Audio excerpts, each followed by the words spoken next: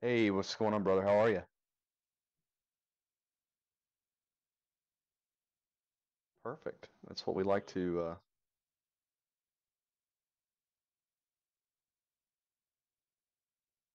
Well, there's a first time for everything, and I tell you, I'm just honored to be the guinea pig, and we'll work through any technical difficulties that we encounter on the fly, like we always do.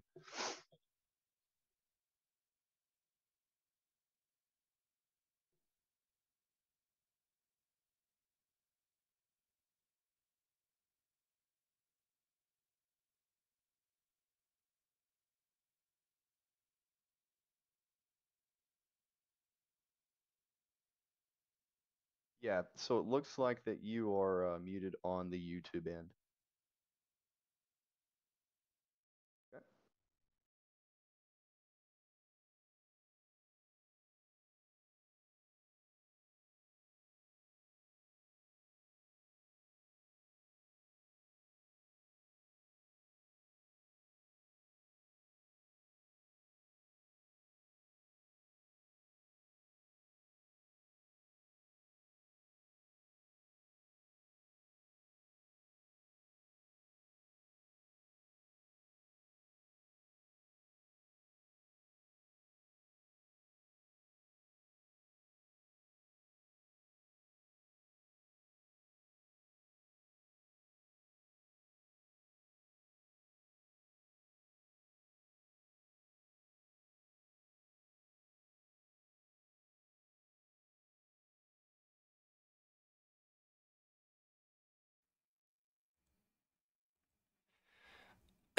Okay, there we go.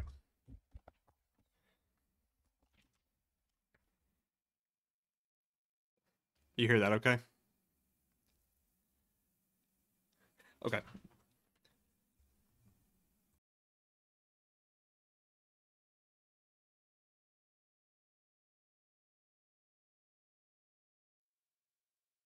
All right. I think we're good. Perfect. Now you can No hear me. more, no more bugs. Told you, man. Yes. First, first time. No, First time. it was the exact same issue I told you about. I that the one USB port died, and I plugged it right back in. I just out of habit. I obviously was not paying attention, so that's how that No, goes. that's yeah, absolutely. We are working through it, and here we are Yeah. live. Well, thanks, man. I appreciate you joining. Obviously, I had you and Dale. I had you and Dale on that podcast. God, that must have been that was a month or two ago now, right? Where we Yeah, man, talked. it was. Yeah, we talked about deployment and some of the funnier stories. But for anyone who didn't make that one, because it was pretty long, I think we chatted for a good 3 hours. For anyone who didn't make that, can you give another just like quick bio about you? Very broad. Obviously, you don't have to talk too much detail, but yeah, your career so far and the transition to infantry, et cetera, et cetera. Yeah, man. Kind of a little interesting journey. I joined the Army National Guard back in 2012, originally as a 12 November, which is a horizontal construction engineer, otherwise known as a heavy equipment operator. I've done the first 6 years in the Guard with the engineers, and of course, that's where I got to meet you and the boys on our tour to the Middle East and Syria. When we got back from that tour, I was coming up on the tail end of that contract and decided that I wanted to kind of do a career change, and the infantry I thought was a good fit for me. So I re-enlisted under an 11 Bravo contract. I went to the reclassification school at Fort Pickett, Virginia, where I qualified as an infantryman. And now that's what I do. I'm a infantry squad leader, and so far I absolutely love it. I just recently deployed to Kosovo on a NATO peacekeeping mission. Got to work with a host of our NATO allies. On the civilian side, I'm a quality management system auditor for the largest Toyota manufacturing plant in North America. That's fancy. Yeah, I saw yeah, your fancy absolutely. Toyota signature block earlier. Did you like that? I I tried did. to, I tried to elevate myself a little bit there, and was like, how can I make myself look classy and professional at the same time? So You did it. I put did. big Toyota letters on your email. It was pretty big. You know, I do miss my Tacoma. I won't lie to you. Man, I'm telling you, such a great truck. Yeah. I had an SX, and I absolutely love that truck. They're very versatile. And Yeah. as you know, Toyotathon, baby, never stops. We're doing operations all around the world, whether it be a Hilux, a Land Cruiser, or a anti-aircraft gun strapped to the back of a Hilux. We got you covered, ladies and gentlemen. Yeah, I just want one of those to run around here. I feel like that'd be a lot of fun. But no, I Oh actually man, was yeah. I saw the new Tundra and that red and black Tundra, and I was like, Oh man, oh man, it looks good. yeah. They are something to be seen. Yeah, And you know that's the beautiful thing about our company, man. It's just the innovation. I'm yeah. very proud to work for. And we got a lot more things coming down the pipe that I'm really excited for. All right, well, stop plugging Toyota because they're not paying for this shit. So No, no, no, not at all, not at no, all. I'm teasing you. I'm teasing you. I don't mind. I just had to give you shit. Um, so I don't know if I asked you last time. What made you switch from the engineers? Why'd you turn into a dirty trader? I figured that question was going to come sooner or later. Yeah, You know, that's actually a good question, and I can't tell you how many times ever since I got to the infantry battalion, people have asked me that question. yeah, I think it was more of a personal thing, man. I love the engineers. I love what we did, and that's going to be, of course, a significant part of my career and my storytelling. of course. But I just kind of wanted to change a pace, and I think that with the infantry was just a good fit for me, my mentality.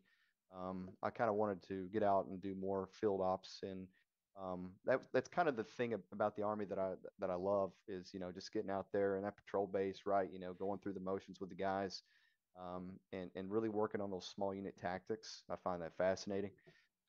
And so that's kind of where I wanted to take my career and also open up opportunity for schools and other things of that nature.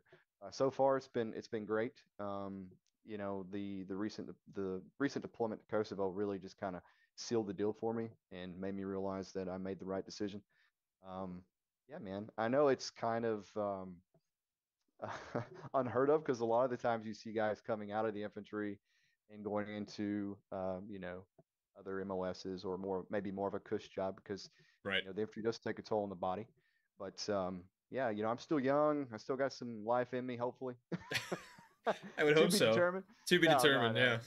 Yeah, man. But yeah, so that's kind of where I'm at with that. Good. And you had said that I think you told me previously though that the Syria experience with all that chaos that we went through kind of like pushed that a little bit for across the line for you because I mean we lived outside the wire that entire time almost. I'm obviously being dramatic, but we didn't spend much time on the fob. I mean, I think that was definitely a shock for most of the guys. I mean, they wanted the action. You remember how much everyone wanted to get outside the wire, and then when we finally did, it was a different ball game. So I imagine that was a motivator. Yeah, absolutely. I think that deployment kind of really sealed the deal for me. It kind of made me realize that that's more of where I want to be, right? I kind of want to be more hands-on, direct action kind of in the fight. Um, and I think ultimately, and you can relate to this, it's kind of where the most rewarding experiences that you have in your career are made and fostered in that field environment. It's I kind of use this analogy. It's if you're on a basketball team and you sit on the bench all the time, Yeah, right? It's you want to play the game, and that's not like a glory boy thing or anything like that. No, no, no, no. It's just simply wanting to get out there and get your hands dirty, get in the field, and do your job, and serve your country, man. And that's just kind of where I'm at mentally with that. But yeah, Syria definitely changed my view on a lot of things.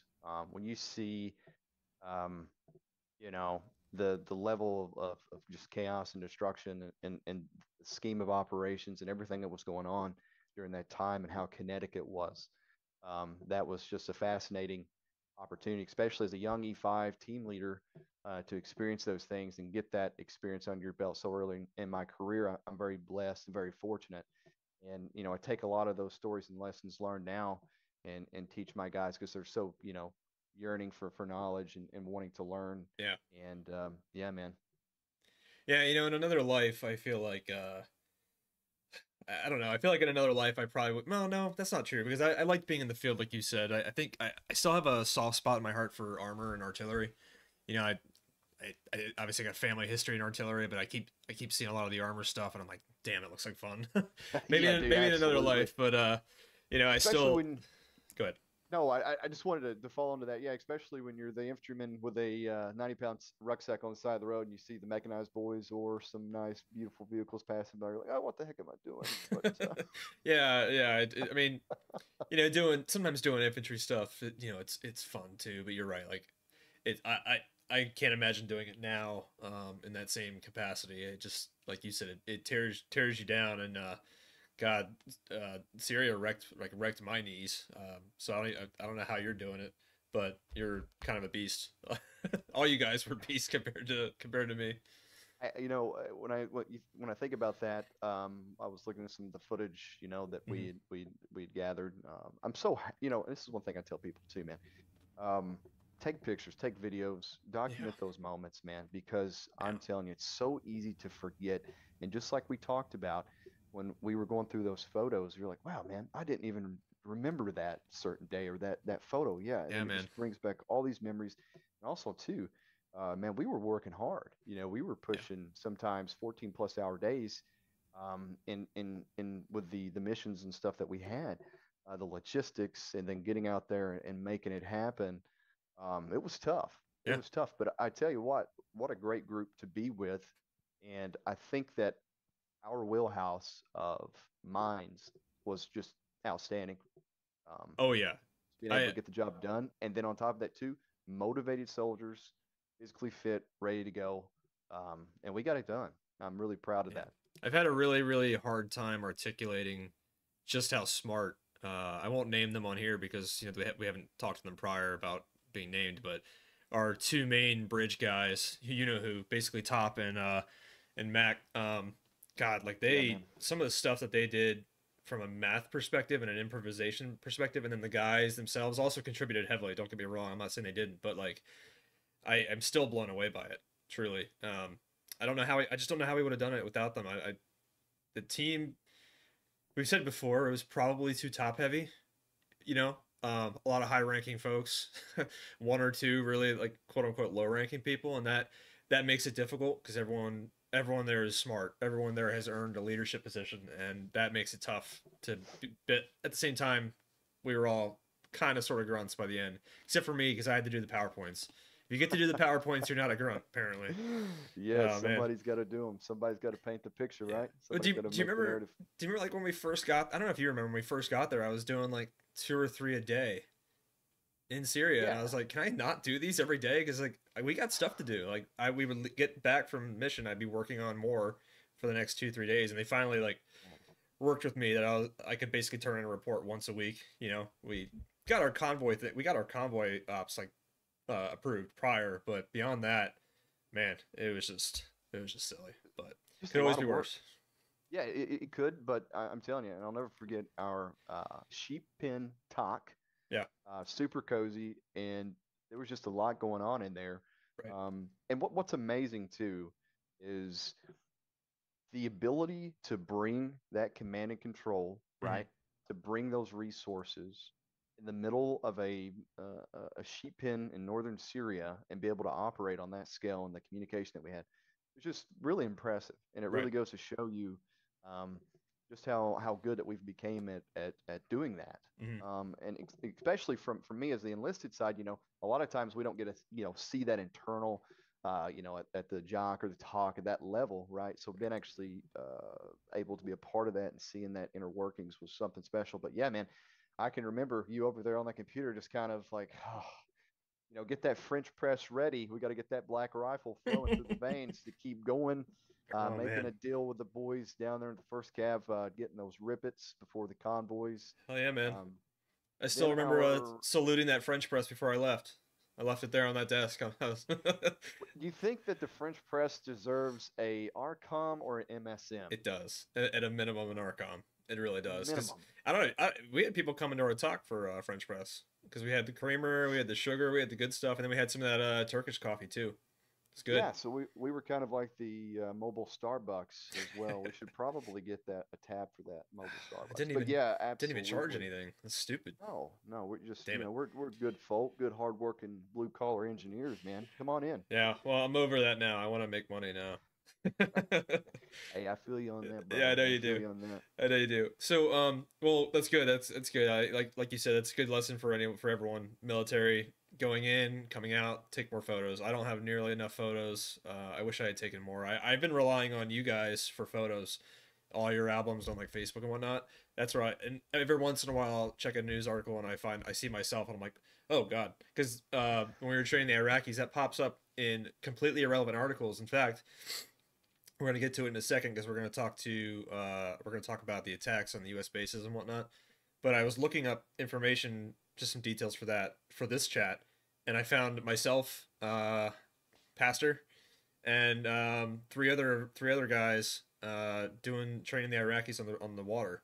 And I was like, it was like Asian Times or something, and it was completely, it wasn't relevant to the article at all, but it was from Taji. So that's a good little segue. What I wanted to talk about, we had a few things that we had chatted about prior that I figure we can hone in on. I'm realizing probably in hindsight that the title for this episode is very vague and sort of misleading, but whatever. We're just gonna roll with it. Let's roll with it. Just We'll do roll it with it, live, man. like Bill O'Reilly said. We'll do it live. F it. Yeah, F it. Whatever. F Don't it. care. F it. So what we're going to talk about first is the attacks on the military bases basically across the Middle East that started after the October 7th, after the the Hamas attack on Israel. And I just wanted to kind of pull up the maps. I'm going to change over here a little bit so we can talk a little about Yeah. a little bit more detail. So this picture I have is a little bit outdated. This was, I want to say, a couple weeks, 18 days ago. So it's a little bit outdated now. I want to say I saw a recent number that said 70 attacks on U.S. bases, but don't quote me. I can keep looking for it. 74. Yeah, 74 is right now roughly the number. And I'll be honest with you, now that the ceasefire has kaput, I see that to increase. yeah. So I was going to ask you about that. So one thing, and again, this is we're staying completely apolitical on this. We're just speaking generally from a big picture and also a little picture perspective, because that's a reality. You and I are like the littlest picture possible here, because we're not senior commanders. We're obviously not two stars. So our opinion on this is very focused on the micro. But 52 attacks on the U.S. military forces since October 7th. This was as of 18 days ago, and I want to say there was another one maybe a day or two ago, another drone attack on Al Assad. Again, don't quote me there. So you and I, and we basically were at almost like a good chunk of all these. Obviously, we were far north from Al Tanf, but we were at Al Assad, Erbil, near Baghdad and Taji. I just want to kind of hear again. You're an infantry squad leader. You're an NCO, so you're in Iraq right now and you're seeing this going on. I just kind of want to know what your thoughts are on this whole situation. You can talk about Israel, Hamas, Palestine. You can talk about that if you'd like. But yeah, just give me your 2 cents on it all. Yeah, so this is a threat that is very hard to deal with as far as a infantryman on the ground. When we're talking about the use of drones, which is something that we've seen skyrocket since the Ukraine war, and even back in 2017 when we were on the ground, I don't even want to give them credit, but the the folks on the ground there were starting to use COTS drones, or conventional off-the-shelf drones, things you can find at Walmart and Amazon, and being very effective at putting mortars and other explosive devices on these and being able to target forces on the ground and create chaos. So the big thing for me is, how do we combat that threat? What tools do I have in my tool belt to combat that threat? So we've started to see a huge increase in the UAS and counter UAS trainings within the infantry companies now. So we do have some handheld options such as the drone buster and things of that nature that can actually jam these drones and cause them pretty much to go into an auto hover function and descend onto the ground. But if I'm there at that time, I'm hoping that I have a ADA asset, or air defense artillery asset. I'm hoping that I have some sort of CRAM, or early warning detection, as we've seen with the a lot of guys refer to it as the blimp or the Mm. balloon up top, right? Those are things that I'm hoping that I have if I'm on the fob. If I'm outside the wire, one thing that we have to remember, especially, is to be vigilant, head on a swivel. I cannot stress that enough to my soldiers. And that's not necessarily just being 0525 looking left, right, and what's horizontal. We have to start looking vertical as well. We have to start listening, right? Those are things that we have to incorporate into our TLPs once we go out. So it's definitely a nerve-wracking scenario for any infantryman on the ground. And even now, as you can see, even mechanized, right? You Hmm. have to be buttoned up, hatches closed, because that threat now is a real thing that we have to not take lightly. Right. Yeah, and the drone buster, that's that handheld one that looks like something from Halo, right? I've Yes. never actually gotten to play with one myself. What's the primary? It's just electronic jamming? Is it like a microwave shot? Like what exactly is it? Just for layman's terms. Yeah, so of course I'm not a an expert on the actual technology that's behind it. However, basically from what I have been told by my soldiers that were trained on it prior to our last mobilization, it pretty much is a jamming. It's a portable jammer that has a upgraded range. It's kind of like a coned signal, right? That you identify the aerial threat that is coming to the AO. You target that threat. You pretty much pull the trigger and it jams the signal that the operator of the drone has. It pretty much causes them to fall out of the sky. Some of them, it will cause them to go into an auto hover. When a drone loses signal, most of them will either go into an auto hover mode where they'll land where they are, or they'll try to return to their last positioned home station, I guess you could say. Some of them are programmable in that nature. But basically, it just jams the frequency that the drone operates on and causes it to descend. Um, some of them, you got to think about this as well. You got to stay on target, right? You got to keep that signal on that drone. And so once that drone lands, if it's in an auto hover mode, now we have the potential threat of a UXO IED, right? And this is when you have to think about EOD assets and other things of that nature. So it's not ideal, but it's a tool to have, right? Right, of course. And I'm starting to see the seriousness, right, as far as Big Army is concerned about this threat, which is good because we really have to think about these things now. This is something that's going to affect us in all of our future operations. Yeah. No, absolutely. We've been it's been talked about a lot, and actually I'm gonna follow up with another question about the drone training and whatnot, but Christy and Chad had a good question, and I'm gonna narrate it real quick with since we've been there, which Iraq, Syria, the whole 9 yards, are the number of attacks on US bases bigger than it was about a decade ago? My my thought, I, I'd have to look up the actual data because you know what it's like. I mean, when you're there, it feels like an awful lot. I want to say that because this event is a little bit more, it is pretty significant, right? I mean, this was a pretty significant event. It does feel like the last month or so has been a higher rate of quick attacks. Now, when they were pushing ISIS out of Mosul, there were a lot of those attacks, but not as much on us that I recall. I don't remember a whole lot of attacks on Al Assad or Erbil or anything like that. It does feel like it's a little bit more now. Again, I'm not basing that on a quantitative analysis. Like I don't know. I'd have to go back and look at the data. It's just kind of a feeling that it feels more pointed in a direct response to a very recent event. And Matt, what do you think about that? Yeah, up until recently, Christy, I would say that it probably has. For the most part, you have to think about where we are in Syria at this point. Basically, IS is in what I call IS 2.0, which they've kind of fractured, and you have small groups that are still trying to carry out operations, recruit, and such. Most of the faction is detained in prisons that are ran by our SDF or YPG counterparts, and coalition forces are helping provide logistics to facilitate that. However, we still have to think about Syria being a huge playground for proxy forces, what we're talking about Houthi rebels or Hezbollah.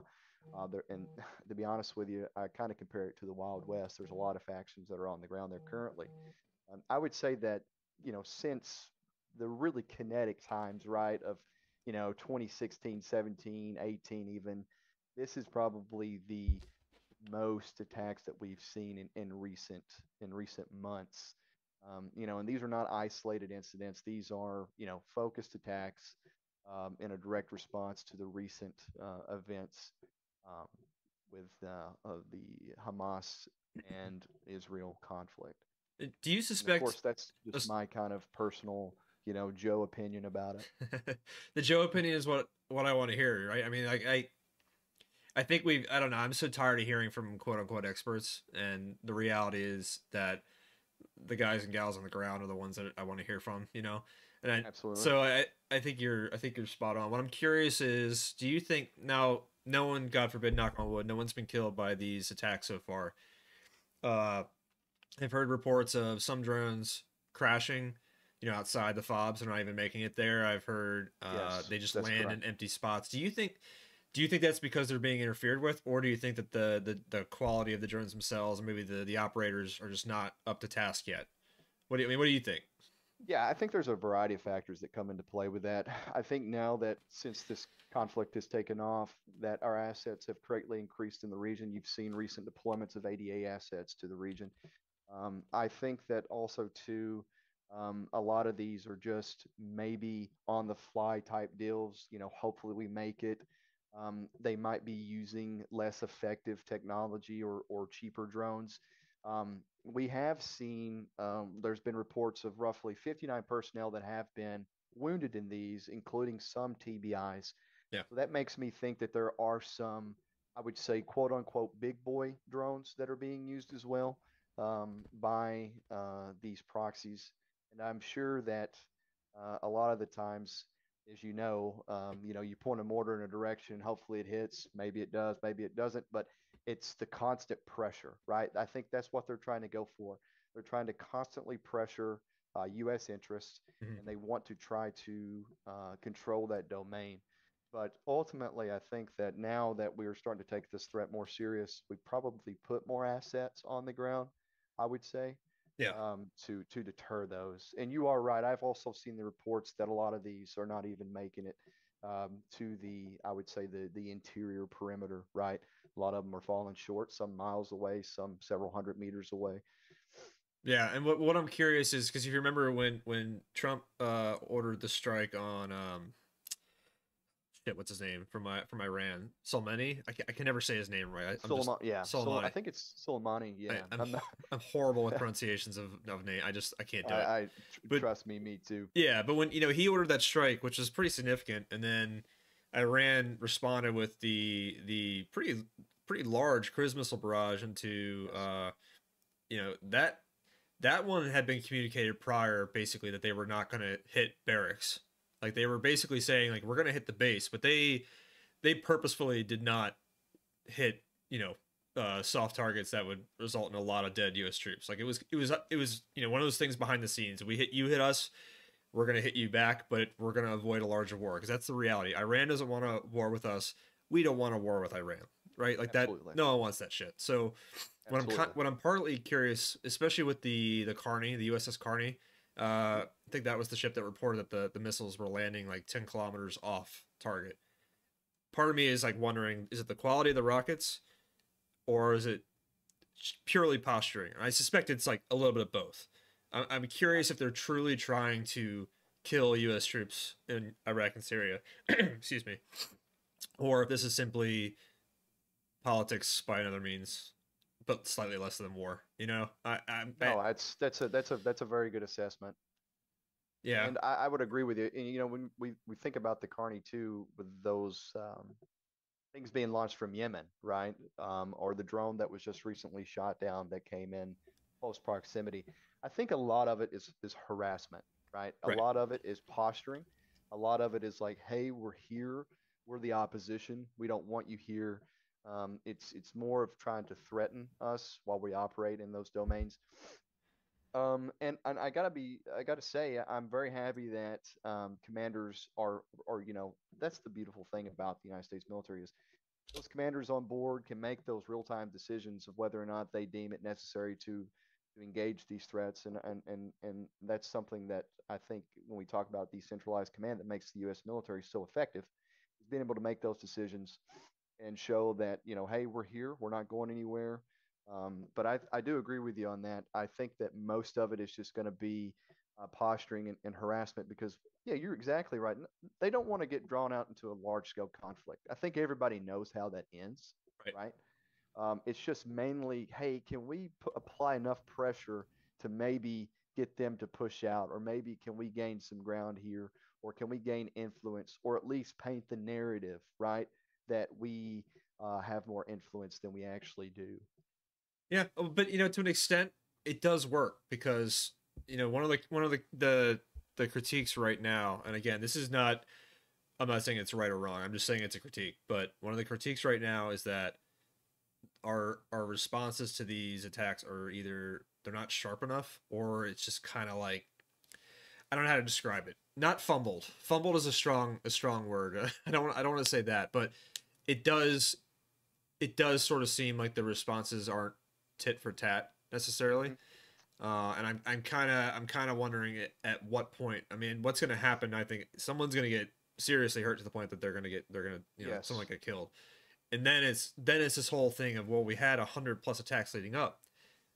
What do we do to stop that happening? And but the flip side of that argument is that if you overreact, sometimes bad things can happen. Now, granted, when they ordered that attack on the Iranian high-ranking individual, that scared the shit out of me. I'm not gonna lie to you. I was completely shocked by that because that was an assassination of a. I mean, that'd be like someone ordering an It attack would on a U.S. general in Kuwait or something. it would have been like this the equivalent of someone coming after General Milley, right? Right, You're talking about the leader of the Quds Force. We're not talking about some, CO out in a tent in the middle of the desert. We're talking about someone who has for years been a significant key leader right, in the IR, and on top of that, who's been responsible for training and moving weapons and assets throughout a variety of AOs. right, So, this was someone that was very beloved by his country and someone that was very beloved by the government.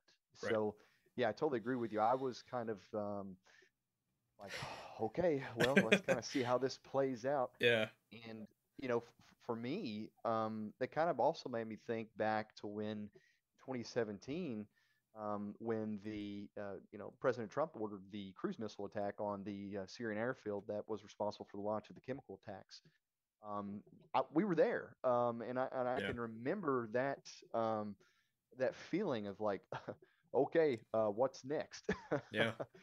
I believe that was the Al Shrat airfield. If I might be butchering that name, I know you Mm. both are not the best with those names, but Like I said, man, you got me. I'm the wrong person to have on the call for for pronunciations. I don't know why I'm so bad at it, but um, yeah, that yeah, was a big move. yeah, And so yeah, and I gotta agree with you on something. I've thought about this too multiple times. Is it gonna take, unfortunately, someone getting killed to proportionately respond? I hope that it doesn't. Um, I believe that we have conducted a total of three or four precision airstrikes on targets, yeah. I think you're right. um, but you do not see a decrease, right? You do not see a lull or a pause. I mean, 70 plus attacks in this time frame, that is a very, very significant deal. Hmm. And it's something that we really need to evaluate moving forward on what is going to be the ultimatum here. What's going to be that red line of like, hey, you're not going to cross this. So Yeah. that's a good debate for some W- people that maybe make a little bit more money than we do. But from a Joe standpoint, from our standpoint, it's also very discouraging, right? When you're on the ground and you're doing these operations and you're constantly being harassed, you're constantly getting attacked by these things. For me and you, we want to go on the attack at that point, right? We're right. ready to go. We're ready to go tit for tat. So That's drilled into our head to an extent. Is we don't sit back and wait. You for the most part, aggression can sometimes cure some ills, but um, yeah, it's an interesting time. Here's a good question though that was brought up in the chat. I'm gonna ask you this, Matt, first, and then I'll give my opinion. okay. The impact of crowdsourced drones in comparison to state-produced drones, and with the context of the war in Ukraine, obviously, because that you can't ignore that elephant in the room, and the mountains of footage that exists of drones smacking into people, tanks, It's armor, brutal. bridges. I don't know if you saw a Russian bridge got whacked by Yes. ML, got whacked by a drone. Uh, what do you think? Crowdsourced drones versus state drones? Like, what are the pros, cons, and what do you think the future is going to look like with that? That's a great question. So we got to think about what are we trying to do, right? And I think that the crowdsourced drones, first of all, are great because one, they're cheap, right? Right. Two, they're extremely effective. They're usually hard to spot and identify.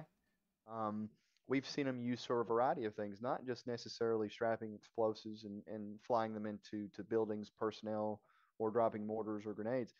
We've seen them used for spotting and reconnaissance. Yep. So this is something you got to think. I could go to Walmart, pick up a drone, and now I have a real-time asset for my team on the ground to be able to spot enemy movements, to be able to call for direct fire missions. It's incredible.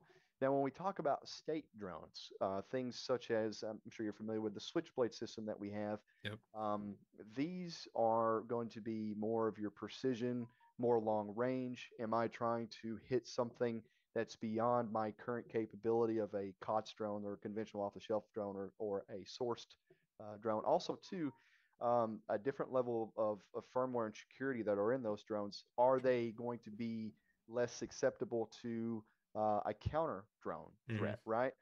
Those are things that I think about. And yeah, man, that's a great question. Yeah, it is.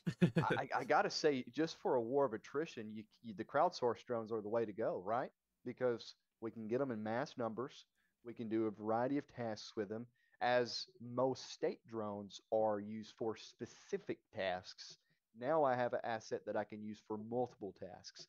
Hmm. Um, so until the state drones maybe get on the level of the conventional drones, I think that's kind of the way to go, especially if you are a rebel force or trying to just wreak havoc. I think that's the way to go. And as Yeah. you can see in these videos, man, absolutely unbelievable to think about something that we thought was going to be great for videos and photography now being used as a instrument of war. Yeah. It's Big just time. unbelievable. Yeah, no, for sure. I think my opinion is sort of very much like you're obviously I agree with everything that you're saying. I think from an actual sourcing perspective, relying, obviously you can't we can't always rely on crowdsourcing for drones. I think there's a reality is that people get tired of war, right? They get tired of um commitment over time. It's just the nature of things. I think obviously you're not some people aren't going to lose passion, nor should they. That's not what I'm saying. But over time, you can't rely on that, especially in a war on the scale. Like people are raising drones right now every single day.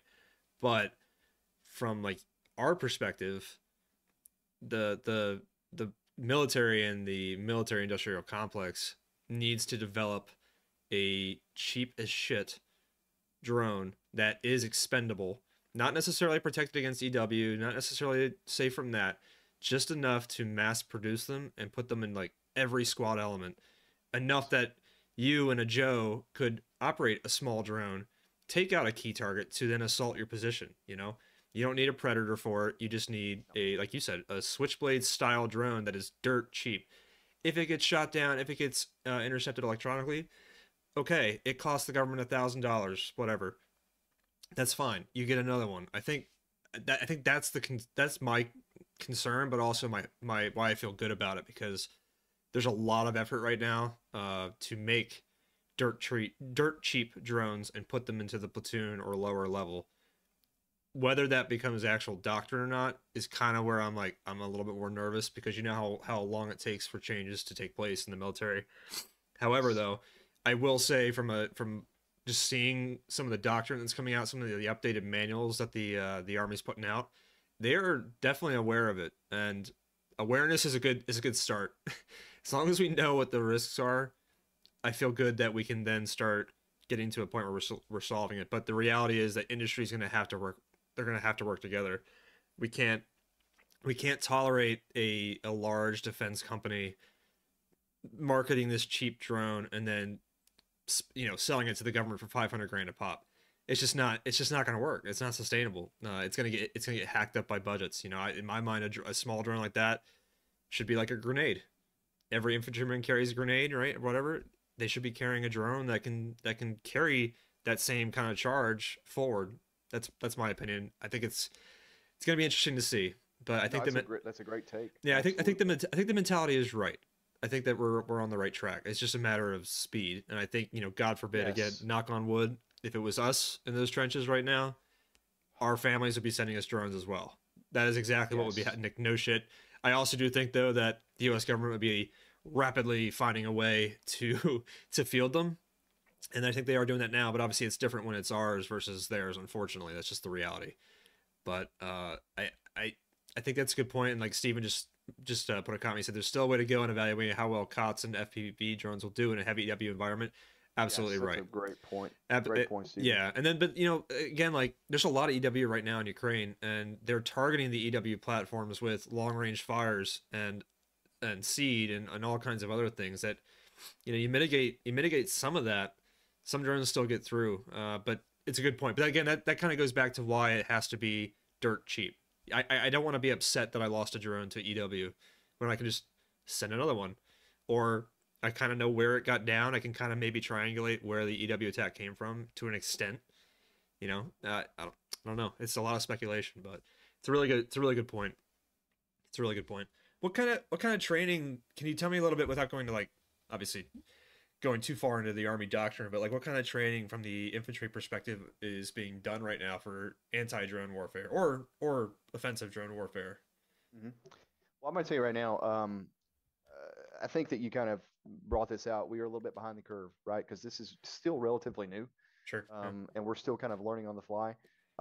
So far, what has been brought into our wheelhouse has mainly been the handheld devices and the drone busters, right? And also as far as ELPs on the ground is being vigilant and trying to identify these things before they get into a range that could be detrimental, right? Right. Um, we are starting to see a lot more school slots that are opening up for master trainer for UAS. We know, and this is not anything confidential, but we know that the Raven and the Puma systems have been around for quite some time. And I think for a while they've kind of been underutilized in certain elements. We're starting to see those be utilized more and Mm. starting to get more bodies into those schools.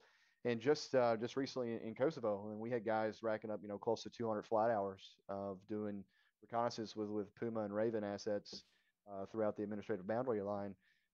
But the counter UAS threat, I think we still got a ways to go. I think that we need to figure out how we're going to combat this on that squad level. Mm. The handhelds, as of right now, are relatively big, bulky. Yeah.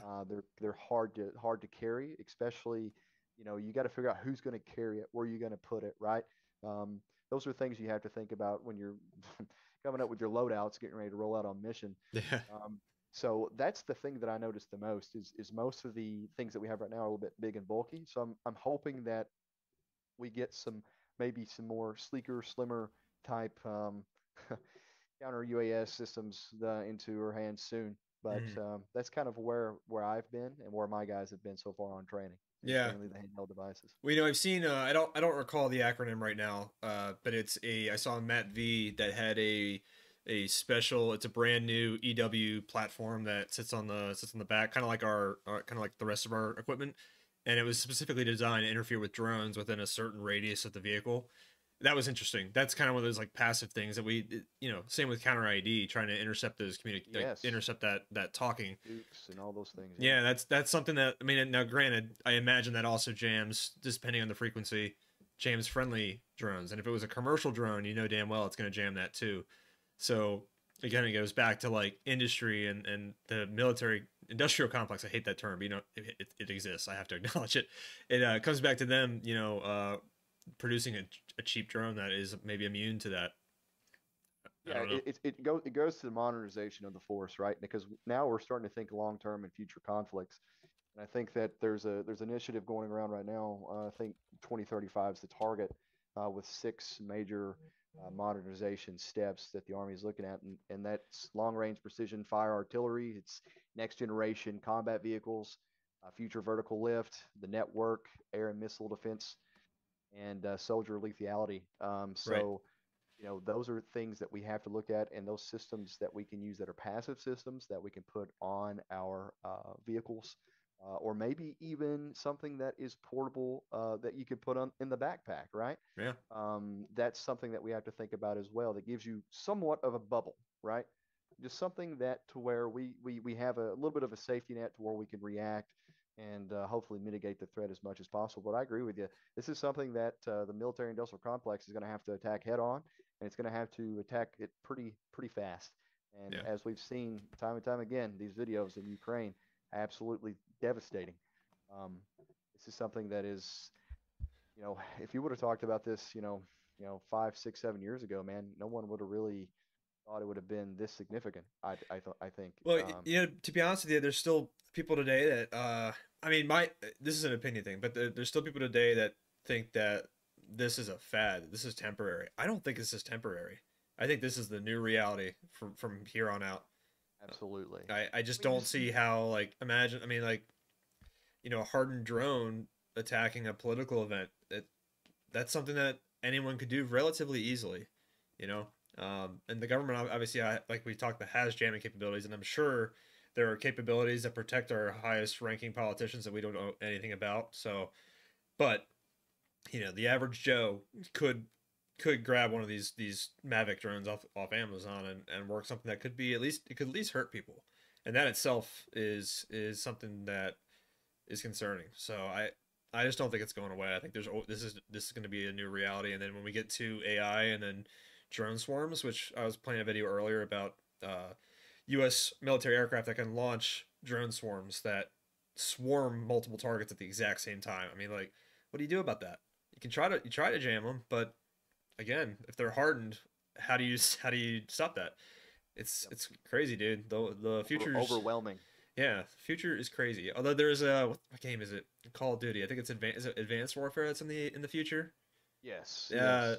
there's a That's a, there's a scene where they launch a, I forget the enemy, the bad guys. They launch a drone swarm that latches onto the Golden Gate Bridge and then detonates it. It's crazy. It's a game. It's Call of Duty. It's dumb as shit. Like, it's Call of Duty. It's basically a big Hollywood movie, but that's not that crazy. And that was 10 years ago, I think, when that game came out. So there's some interesting it's gonna be an interesting couple decades ahead of us. no, and you bring up a good point. I mean, yeah, what we thought was Yeah. sci-fi or what we think is sci-fi could very well be the future. And I Yeah. mean, just the effectiveness of these platforms, I'm telling you, man, and I tell my guys all the time, if you want to see um, some eye-opening footage, this war with Ukraine by far is the most documented conflict in our recent history, and the implementation of these systems has just been absolutely devastating. And I think that that's not something out of the wheelhouse. I think Right. that's something that's going to continue to move forward because we've just seen how effective they are, and also they're cheap, they're easy to get. Yeah. And if you're a small rebel group or if you're just a one-man show and you're trying to wreak havoc, man, relatively easy. It's kind of like an anarchist cookbook play, man. Yeah. Buy one at Walmart and strap something to it. It's honestly horrifying, It and it's really, it kind of is. sad that these things that were intentionally, or I'm sorry, originally made for cool things and fun Mhm. things are now turned into weapons of war. But that's human nature, correct? We always Yeah. figure out a way to uh, make something a weapon. So Yeah. no, I I mean, absolutely agree with you. I think this is a an unnerving future when it comes to this domain. yeah. And I heard you say that this is the most documented war in history, but I have it on good authority from Chris 69 420 of 30 numbers that there is no footage of this war and that you don't know what the fuck you're talking about. So Absolutely, it's all fake. It's actually an AI CGI. project. Yes, I think that he's got a good point there. We are being you know played Hmm. by the AI menace. Skynet is going to take over. I, Um, I for one welcome our robot overlords at this point, dude. I don't. well, I mean, it looks like every day that they're it becomes more and more a reality every day with the Yeah, amount of technology that's being pumped out and the abilities that AI have now.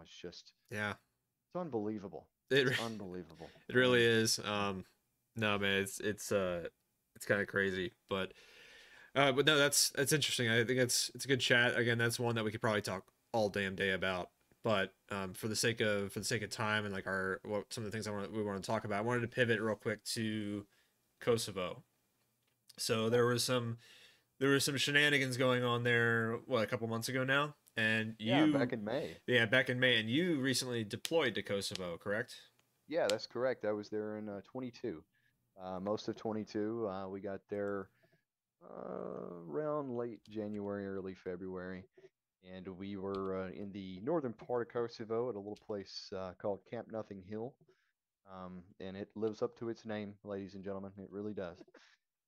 We're part of a NATO peacekeeping force there, controlling the administrative boundary line that has been in place post the 99 conflict, 98, 99 conflict. I'm sure a lot of you are familiar with that air campaign that NATO launched against the Serbian military. So I can tell you right now, the Balkans is a very unique place, and the scars of war and ethnic tensions have not faded. It's something that still remains to this day. When you deployed there, you said it was part of a peacekeeping force. What was the day to day? Were you guys actually out in the streets patrolling, or was it more so we're here, don't try anything, don't be dumb? No, so actually, we were patrolling the administrative boundary line. So it's broken up into different districts. We were in control of RC East. Basically, we had a strip of the ABL, which is a fancy word for border, right? But in political terms, Serbia doesn't recognize Kosovo as an independent state, and it doesn't recognize it has a border. So we use the administrative boundary line to satisfy both parties. We were doing patrols with the Kosovo police. We were also doing joint patrols as part of our UN resolution with the Serbian armed forces, basically making sure that freedom of movement for all peoples of Kosovo was being maintained, that there was no illegal trafficking or smuggling operations taking place.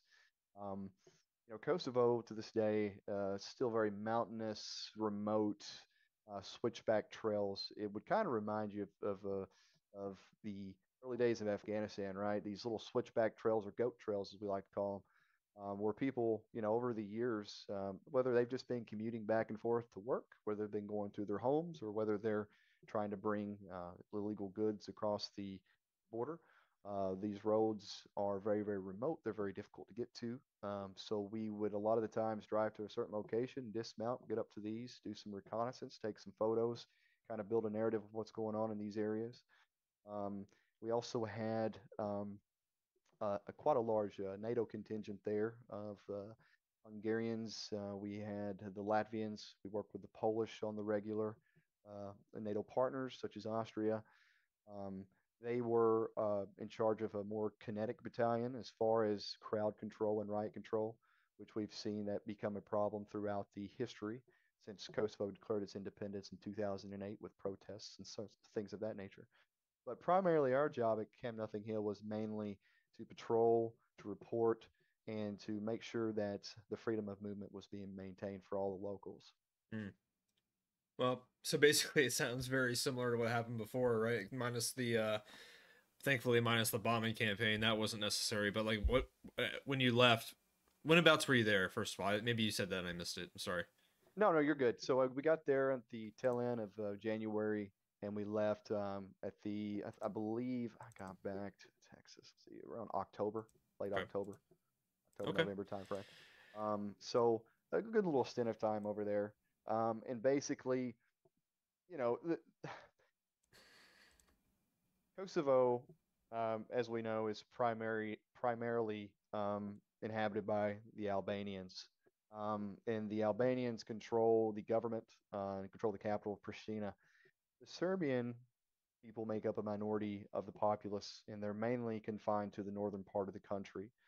What we see to this day is that group of Serbians still do not recognize the sitting government in Pristina. They do not recognize the Albanian led government.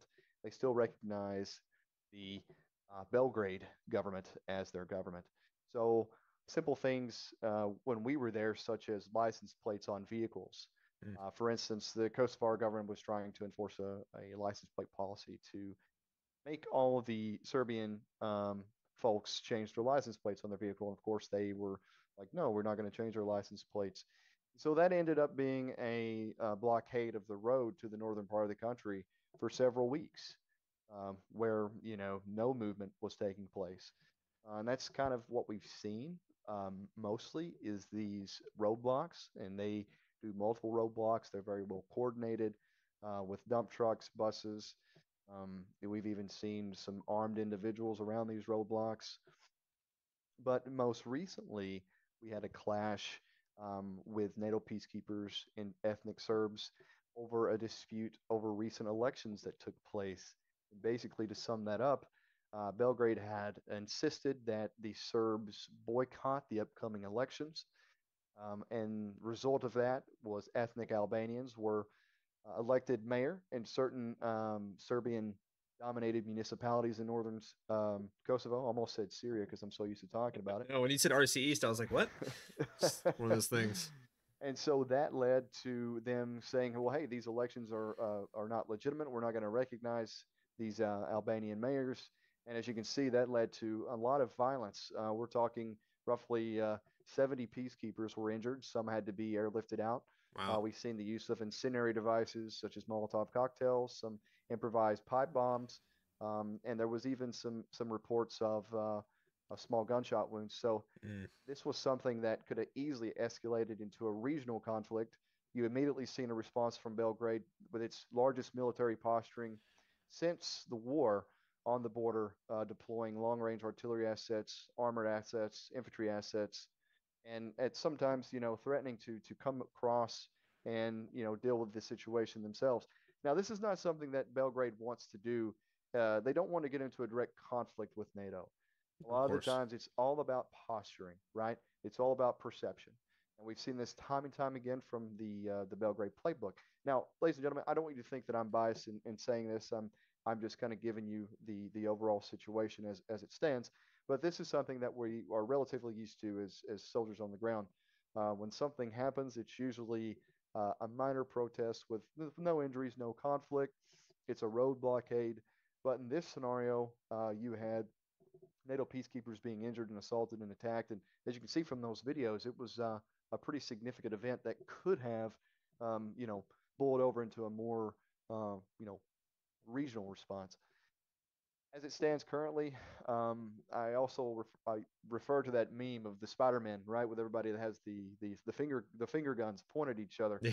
It's really tense. It's really tense, and I kind of got to say I kind of feel that a lot of the times the Serbs that are in the north are almost used, um, for a horse and pony show. It's really sad to see, Oh, and absolutely.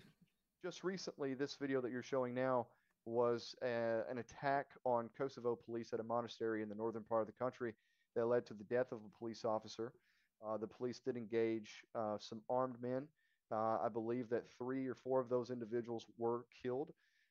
It was then later found out this was part of a group called the Serbian List, which is a ultranationalist group that we believe is being trained and armed by the Serbians to pretty much, I guess you could say, be henchmen, right, for Mm, interests of Belgrade, nonchalant. So it's still a conflict that does have the um, ability to continue to destabilize Eastern Europe. Um, and again, Kosovo is still not recognized by quite a few major players, such as Russia, China. of course. Um, Also, too, they're really trying to get EU membership, and this is something that dates back to this Brussels agreement in 2013. Ultimately, they wanted to create municipalities that would be governed by Serbian ethnics, and also that the Serbian government would have more control over. Those still haven't been implemented successfully. And so a lot of the Serbian nationals in the north are very upset, and they just feel that they're pretty much a pawn in a chess game, for lack of a better term. And they're And they not feel wrong, that right? exactly, and I do feel for them. I do feel for them in that aspect. I can only imagine what they go through. Life is very hard in Kosovo for both parties. We're talking about people that are making sometimes a 200 to 300 euro a month, and this is what they're living off of. Yeah. So you do have, extreme poverty in the country. The municipalities are not the best. There's a lot of problems. So this is something that we have to think about long term. If NATO hypothetically was to pull out of the region, we know that for a fact that the Serbians would roll across the border very, very soon, right? Yeah. Um, I often thought about this multiple times. What is the purpose here long term? Ultimately, it's to keep stability, it's to keep relations on somewhat of a norm, continue to go to Brussels to try to find a diplomatic solution, to implement policies of the Brussels Agreement, and ultimately, can we give both of these states EU membership? That's something that they both want. Um, I don't know what the solution is going to be. I mean, this is something that's been going on, I mean, since 1998. Um, it's a very, very difficult situation. There's a lot of complexities to this, especially when you talk to both local Albanian and local Serbians. And then once you're on the ground and see it first person, there's not just a magic wand that you can go to erase, 30 plus years of tensions. And it's something that we have to be cognizant about. And hopefully this doesn't eventually, broaden a conflict in Europe, which is something that nobody wants. Yeah. Yeah. I mean, I think if Russia wasn't bogged down in a very large campaign in Ukraine right now, they may be putting more pressure in that part of the world. But at the same time, I don't know really what there's such a significant NATO presence in Kosovo, and the first time, it did not go the way that Serbia probably would have wanted it to go. I think they're aware of that and they know that. Like you said, it's the same with Iran. Like they don't actually want to fight us. They want No, to put as much pressure as possible, and then maybe the difference on the like politics will change. Maybe some elected official will come in and say I'm not supporting that country anymore, and then others in the alliance are like, well, I don't know. I don't think that would happen. I think there are plenty of nations within NATO that are very steadfast in the support of the alliance and Kosovo in this case. So, but it is something. I mean, again, we have Israel and Palestine. We have um, constant tensions in obviously South China Sea. That's always going on. And then we had that brief, almost sounded like a major war going to happen in Africa that was being pushed from all sides, just from all kinds of actors. And honestly, I haven't checked back in on what's actually happening in Africa lately. I've been, admittedly pretty distracted by other things, but I'm curious if there's a you, lot to take in. yeah, yeah, There's a I'm lot to take in, brother. yeah, it does seem like it's just across the board. There's a lot of stuff going on, and um, we're in this weird period of time where, for whatever reason, multiple adversaries are testing the limits of American and Western power. I think they're going to keep pushing that as much as they possibly can. I think to an extent, it's like you said, it's posturing, but it's something to keep an eye on. I don't know. I'm looking at the question here. Do you think Kosovo will become an independent country? If yes, what would be best and most calmest process to do that? I mean, they just need to be recognized, right? I mean, there's major players that have not recognized them, and they probably never will. I mean, I don't see Russia ever recognizing Kosovo, I ever, ever, don't ever. think, yes, and that is a great question. I think basically the pressure on Belgrade from the Kremlin will always be, if you recognize Kosovo, it's another win for NATO expansion. It's always Right. that NATO expansion in their mindset. Um, I really hope that one day it is recognized, but I also hope that both parties are equally represented. What we have to understand is both of these individuals that are, I'm sorry, both of these ethnicities that are in the country, the Serbians and the Albanians, they are different in a lot of ways. However, there are solutions to those, right? Diplomacy, time and time again, has proved that it can work and that it is effective. And obviously, that is what we want to do. Right. So NATO being there is hopefully going to continue that process, right, of keeping the peace, making sure that that movement for all peoples of Kosovo is continuing on a day-to-day basis. And yeah, I think that ultimately we're going to have to see the implementation of the Serbian municipalities, right, of the original agreement in Brussels from 2013. We're going to have to see Serbian appointed officials governing over those areas as well. Mm. Um, and ultimately, the Albanians are going to have to understand that that is the only way that they're probably going to achieve a normalcy in relations with the Serbians. I can tell you this, multiple people that I've talked to in Serbia, we would be, doing checkpoints, or we would just be doing observation posts. And, I had the pleasure of talking to a lot of locals. And I Right. can tell you this with certainty. A lot of them do not hate the United States. They don't hate us. They simply just want to live their lives just like we would. Right. Um, Basically, a lot of their viewpoints are, hey, we just want to be Serbian, right? We just want to be left alone. We want to live our lives. We kind of feel like we've been caught in a quote unquote autonomous zone for so many years.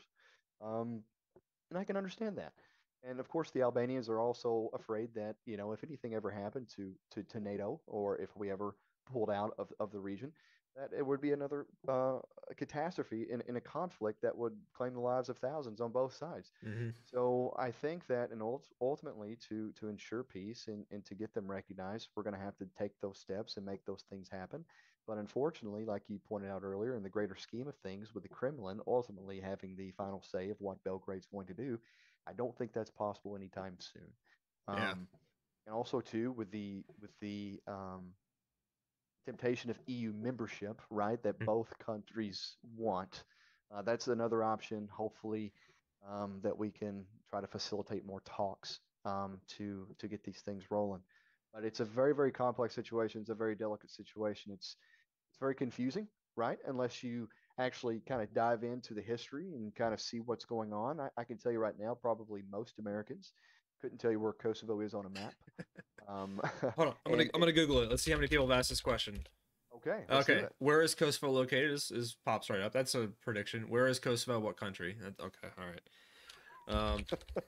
Hold on. Wait, I need to go to Give me Google Google. though. Google is the. Let's see what happens. I'm just gonna put where Kosovo located on the I world like map. that. Kosovo, where is this country? Kosovo, where to go? It in the world, where to visit? It, where is it on the map? Where to eat? Okay. So every other question is where can I go to visit, which is nice. That's good. There's tourism, and then the other questions are where the hell is Kosovo? So I mean that's about normal. But like I always say, like the one thing I get really really irritated by, and people who follow me on Twitter will say the same thing. I really really hate when people will not just say I don't know. You can just say I don't know. Like I have blind spots. I don't know that much about. I know enough about Kosovo. Good lord, Kosovo and Serbia. I know. Shut the hell up. Anyway, I know enough Love to it. like have this conversation and talk with you about it because I know enough about it. I am no expert on the nitty gritty of what's going on in the politics there. I know about the NATO stuff. I know about 1999. I know that, but like I'm not an expert.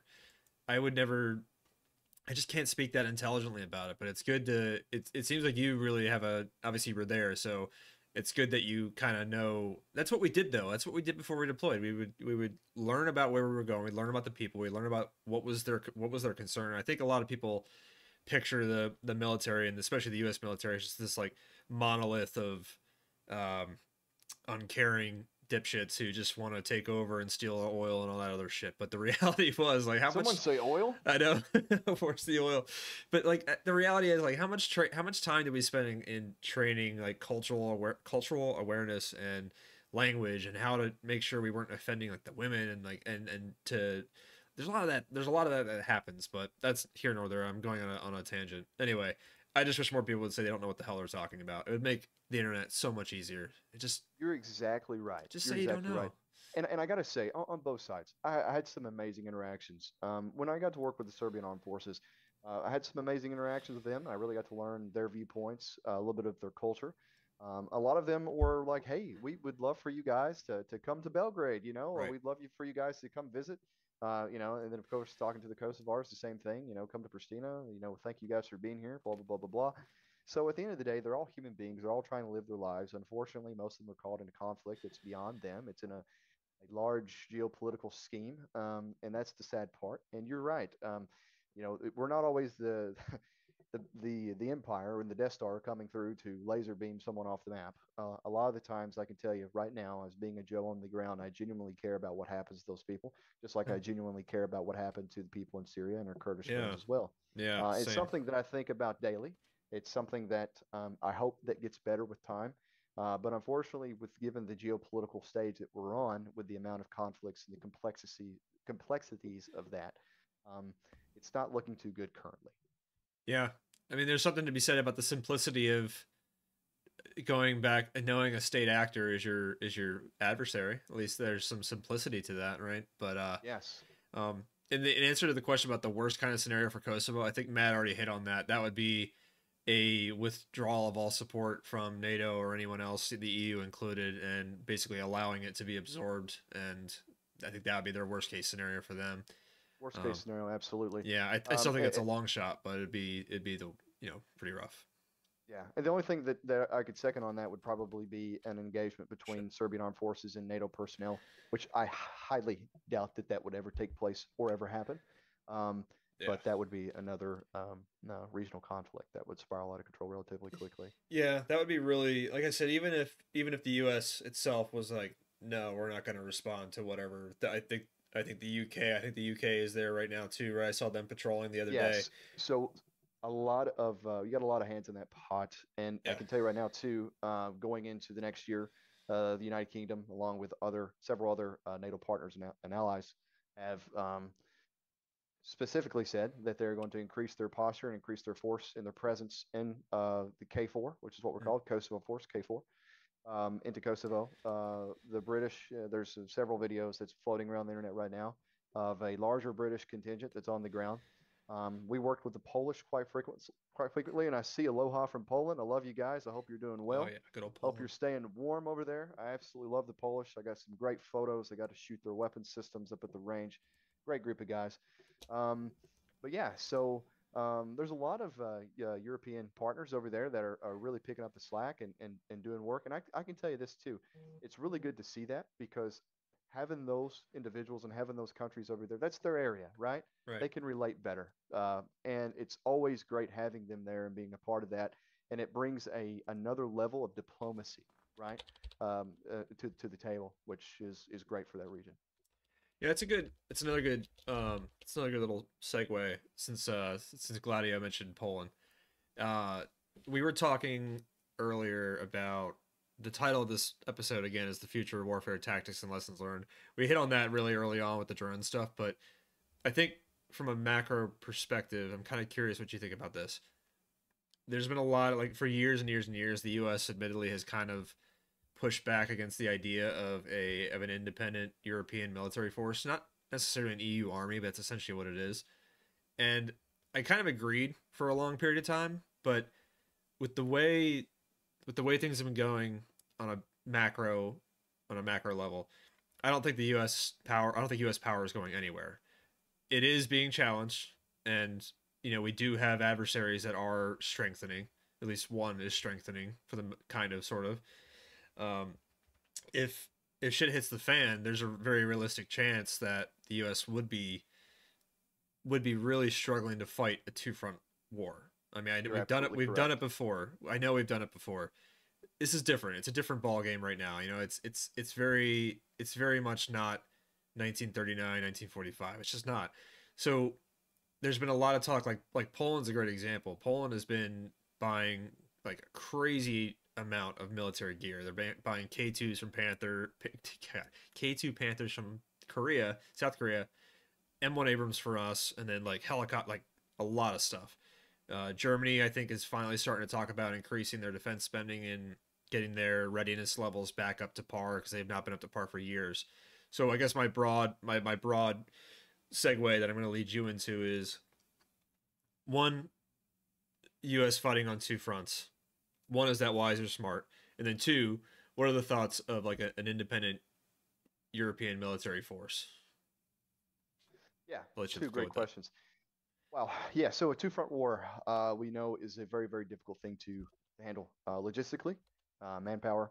Um, it's something that is going to take away a little bit from your combat power as an overall collective, right? Because now we're having to distribute the workload, we're having to distribute assets, right? Um, I think that in modern day, with a near peer adversary, it's going to be very, very difficult. And this is something that we're going to have to rely heavily upon our NATO partners and allies. I think Poland has proven that they are more than capable of the job. As you can see, their military is top notch. They have the same ideals, they have the same views for the most part as we do on the geopolitical front. And I think that it's a great thing for them to bolster and to empower themselves. And I think that that's ultimately what it's going to take. One, I'm a big peace through strength type of guy, right? Deterrence, deterrence, deterrence. This is how we deter aggression. And I think that you've seen just recently with the parades and the war, um, that we're starting to see kind of like that revival of that European pride, right? And I think that's going to be something that's going to help us, God forbid, in a multi-front near peer war in the future. I'm trying to think of how to phrase this politically. I personally, regardless of some politicians' statements about NATO withdrawal and all this other shit, maybe I'm like too much of an optimist, but like realistically, I don't see that actually happening. I think even the most extreme of politicians that may or may not be in the running for president right now understand that the U.S., though it is the quote unquote premier military power on earth, by pretty much every metric, we still need allies because allies Absolutely. allies are by far what makes the U.S. a superpower. That's what people don't really understand. Like, yeah, we can count tanks, we can count jets, doesn't matter. We have the largest alliance network in the world, but that's where my concern comes into play. The U.S. I think that we ourselves need to be able to pick a theater and say we'll assist elsewhere. God forbid something happens, but in a place like Europe, there are way too many powerful militaries with smart leaders, capable machinery and equipment and jets and tanks that we should be able to let them have this independent military force. And I'm hoping that that's kind of where things are going. I think a lot of them I've seen some recent statements basically saying that the reason they're doing that is because they doubt that the U.S. is going to be committed to their defense. I'm not even sure if that's really the concern they should have. I mean, the end result is the same. They take over more of their own defense. That's the end result. I think that the reality is that if we are, God forbid, it shouldn't happen. I hope it never does. But if we're in a war in the Pacific, and it's going longer than expected, because that's usually what happens with wars, that we need to be able to take hands off, Germany and Poland. I'm not as worried about, but we should be supporting Poland regardless. But 100%. yeah, I guess Especially the border countries definitely need attention, right? This is right. something, and throughout Polish history, we've seen they definitely need to bolster themselves and posture themselves Yeah, to deter. uh, And yes, and to kind of caveat off what you said, we can't always be the world police, right? correct. And what I mean by that is we can't be everywhere at once. Now, like you said, we will help, we will assist. However, there's going to be, if in the event of a major conflict, multi-domain, near-peer, multi-front conflict, we're Yeah, going to have to rely heavily on Europe to take the brunt of that front. And also, too, like you said, having partners and having allies is great because that's what allows us to position ourselves. That's what allows us to have the logistics that we have. You got to think being able to deploy the forces within 42 to 78 hours anywhere. I'm sorry, 48 to 72 hours anywhere in the world hmm is a feat of strength, but it's not something that we can just do alone, right? That's why we have such a broad network of being able to have that access to our partner states right. to use places for naval landings, to land cargo, to land aircraft, to move troops via rail, via highway. Yeah. So absolutely. Yeah, and the one question I saw here was what do we think about Finland joining NATO? I was extremely excited when Finland joined NATO. As was I. I mean As was that I. is a 1,300 kilometer new border with Russia with NATO. That was not in their plan. I don't care. You can tell me, you can tell me anything you want. That was not their plan, and there's no way it was. Finland itself obviously it's obviously way smaller, right? It's got much less population. It's a small country, but history has shown that they are very very capable. I think we have a lot to learn from them when it comes Very to resilient. very Very resilient resilient. people. We have a lot to learn from them ourselves when it comes to Arctic warfare. Obviously, we have you know, we have bases in Alaska, and you know, we have Canada who we train with all the time. But still, we have a lot to learn from them in the Arctic. I think that they can take they can take an increased role, keeping an eye on the Arctic, because you know, I've been talking a lot lately. This is going to be controversial. Global warming is We love happening. controversy. We Right. love controversy. Global warming is happening. Whether how it's happening, whatever. The science there's melting in the ice caps right now, right? I don't know what's causing it. Let's just say I have no idea. There are shipping lanes opening up in the Arctic right now. There are new trade routes and routes for submarines and naval ships, military ships opening up in the Arctic right now. No matter your politics, it's your politics don't matter, right? Countries like Canada and Finland and Sweden and all those in the Arctic, like Norway, they all have this ability to really make the Arctic, you know, stronger and help us do that. And you know, we have, what is it, one icebreaker, I think. Yeah, I believe we do have one. Yeah, Canada has a couple. I think Russia has like 16. That's one thing that Russia is their NATO. Their NATO. Their Arctic policy is pretty it's pretty pointed. You know, I that's my take. I don't know if that's true. It could be the same. The way I've interpreted years ago when we were briefing troops on near peer conflict, and we were like, hey, Russia is back as a near peer threat. We need to take it seriously. China's coming up as a near peer, or is a near peer to peer threat. We need to take it seriously. Given the last like year or two, I'm kind of iffy on the near peer stuff right now. maybe from a nuclear sense, but like I don't know, man. Maybe it's just pure hubris, but I don't see them performing well against 10th Mountain or 101st, to be honest with you. But that's a whole other conversation. But the long story short is I'm really happy that Finland's in. I think that they have a lot to offer. And anyway, go ahead, dude. I've been rambling for a while. I love your rambling. It does my heart joy when you ramble. Don't flatter me. Because I can then use the key phrase of caveat or caveat off of what you said. To piggyback. Piggyback off of what the commander said here, ladies. I'm gonna reach through this and strangle you. You gotta walk that dog, lady. Oh my god, I forgot about that one. Oh, Finland. Anyway.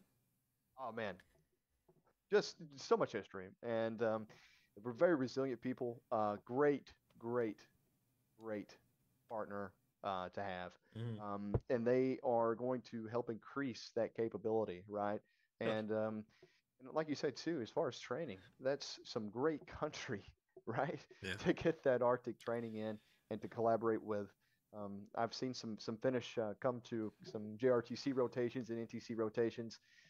It's really good to see those guys come through and collaborate with them.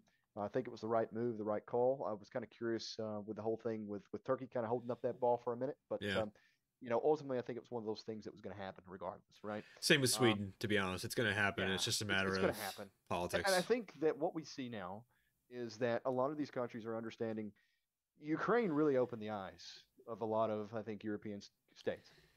It really did. I think that conflict on this scale in Europe, modern day, was the unimaginable, right? It was the unthinkable. And when you're talking about how, you know, Russia and China being near peer and holding up, you can see just with a collective coalition that came together with funding, resources, materials, equipment, we've been able to take a force such as Ukraine and, you know, magnify their combat power, right? And pretty much ramp them up to become the same caliber or near what a U.S. troop would be or a NATO troop would be. So there's power in that, right? Yeah. And what they've been able to do to the Russian advance has just been phenomenal. Because I can tell you right now, most people thought that it was going to be a 5-day war. It was going to be a steamroll. Millie included. Push right to Kyiv and Vladimir Putin would have been the next day, you know, on a podium with a big Russian flag, and that simply wasn't the case, and it's still not the case. And now, unfortunately, we are seeing scenes that of the First World War with this positional trench warfare, where they've kind of dug that hard line, and it's more of meters or miles being gained or back and forth. But that is just shows you the sheer capability of having a coalition that's like-minded, being able to support and sustain an operation like that. So and it did expose a lot of cracks though in that coalition. Not necessarily from a willpower perspective, but again, like the German military readiness, like they themselves have said, our readiness is dog shit. We knew that back a decade ago when they showed up to training without machine guns and they put like brooms in the tank turrets. And I heard that was nonsense. But I also heard from people who were there like, yeah, no shit, dude. They had brooms in the turrets because they were just trying to simulate. Which is I get, like we've done silly shit like that before because we didn't have what we needed. But they themselves are very concerned about their own military readiness. So I think Germany, France, the UK, all these big military powers in Europe have. I think they're realizing that regardless of the fact that the Russian military isn't necessarily professional in the same way we would describe it, it could still inflict a lot of pain and a lot of damage on an unprepared country. They may not win, but what does it matter if cities are burnt and thousands of your people are dead? It doesn't matter. And someone earlier in the chat, you brought up deterrence. Deterrence is great, and like you kind of hinted at, it's kind of useless to an extent if you don't use it to another extent. Like you have to use it. Absolutely. You have to use it sometimes. You have to use it intelligently. Obviously, the nuclear deterrence is the biggest we got, but 3 or 4 F-15 attacks on some bases that are launching 90 to 100 attacks on U.S. bases, is that really equivalent? Probably not. Probably not. Yeah, if we And dropped a Moab on the middle of a major command center on the Houthis headquarters, would that maybe tell them that they should maybe stop? Maybe. you know, maybe. I don't It know. reminds me of the last one being dropped in Afghanistan, Oh the yeah, tunnel network. Um, yeah. that's Oof. a real wake up call to show you the combat power that we have. And I agree with you completely. You sometimes, in the case, kind of circling back to Syria, I think we need to get a little bit more kinetic, right? Yes. A little bit more hands on. Yes. And ladies and gentlemen, we have some very, very skilled individuals and assets in that region that are. It's like a dog on a leash, right? We gotta take the leash off sometimes. If you go in, you grab some people, or you do a kinetic raid, or something that's a big attention grabber that can deter. But yeah, that's a great point that our viewer made here, was that if you have the deterrence and don't use it, what's the point? Well, What's it's what's the it's freaking point? half of it was Um, that escalation. Escalation stuff is, well, if we do this, then it's going to make things worse, which by itself is not an incorrect line of thinking mhm. necessarily. But like you said, if you bite me and I bite you back, I don't know what you can really truly say. And especially sometimes if you bite back a little bit harder, it shows. Like, you stop, just stop what you're doing. Yes, that's There's basically, you got to bite back a little bit harder than they bit you, right, and that's in hopes that that kind of puts a simmer, right, or that kind of tones it down. And we know that we know proxies, we know terrorist organizations, they don't have any limits, right? right, They tend to keep going, but we can severely damage, we can severely degrade, we can severely hinder their operations to make them almost obsolete, as we've seen, case in right. point, with IS, right? Um, and even going back to the Afghanistan days, the Taliban was defeated at one point. When you think about the early days of the Afghanistan, we kind of showed the combat power that we had going in and being able to completely push people out of an area, right? Right. Um, and that's a whole nother can of worms. I don't want to open it up. I'm just trying to Yeah. use. I'm just trying to use certain examples. Sure. No. We Yeah. have that ability, right? We've seen that ability be used multiple times. So yeah, I think that is something that we're going to have to really think about. The Pentagon needs to wake up and maybe really think about some of these issues that we've talked about, Yeah. and how we're going to move forward. But yeah. But No. Um. yeah, I don't know, man. No. Just to, not to cut you off. I'm sorry, but good point was made in chat. Like, did the Europeans do anything without US C2 and logistics versus Libya? I don't. I don't know. I know, like, Europe as a collective does have a lot of logistics capability. I still think that we're by far clearly ahead when it comes to logistics capabilities, heavy lift, everything that you can possibly imagine. I know Yeah, like Europe obviously has a great trade network that spreads all across, which is important. I mean, it's being extremely able to important. being able to train troops from, or like literally train troops from Western Europe to Eastern Europe is pretty quick, and it'd be hard to hit that kind of target deep within Germany itself if you are an adversary. So they do have some logistics networks, but as for transport aircraft and all that, I don't think they, I don't know the numbers, but if you again, it's kind of a trap though, assuming Europe is one entity when it's not. It's really not. It's the EU, Really yeah. collective. It's a Yeah, collective. yeah, and I think that's Yeah. kind of a trap because like Germany may do one thing, that doesn't mean that France will do it. They might, but Mm. Germany has 30. Let's say they have 30 C-130s, and France has 30 C-130s.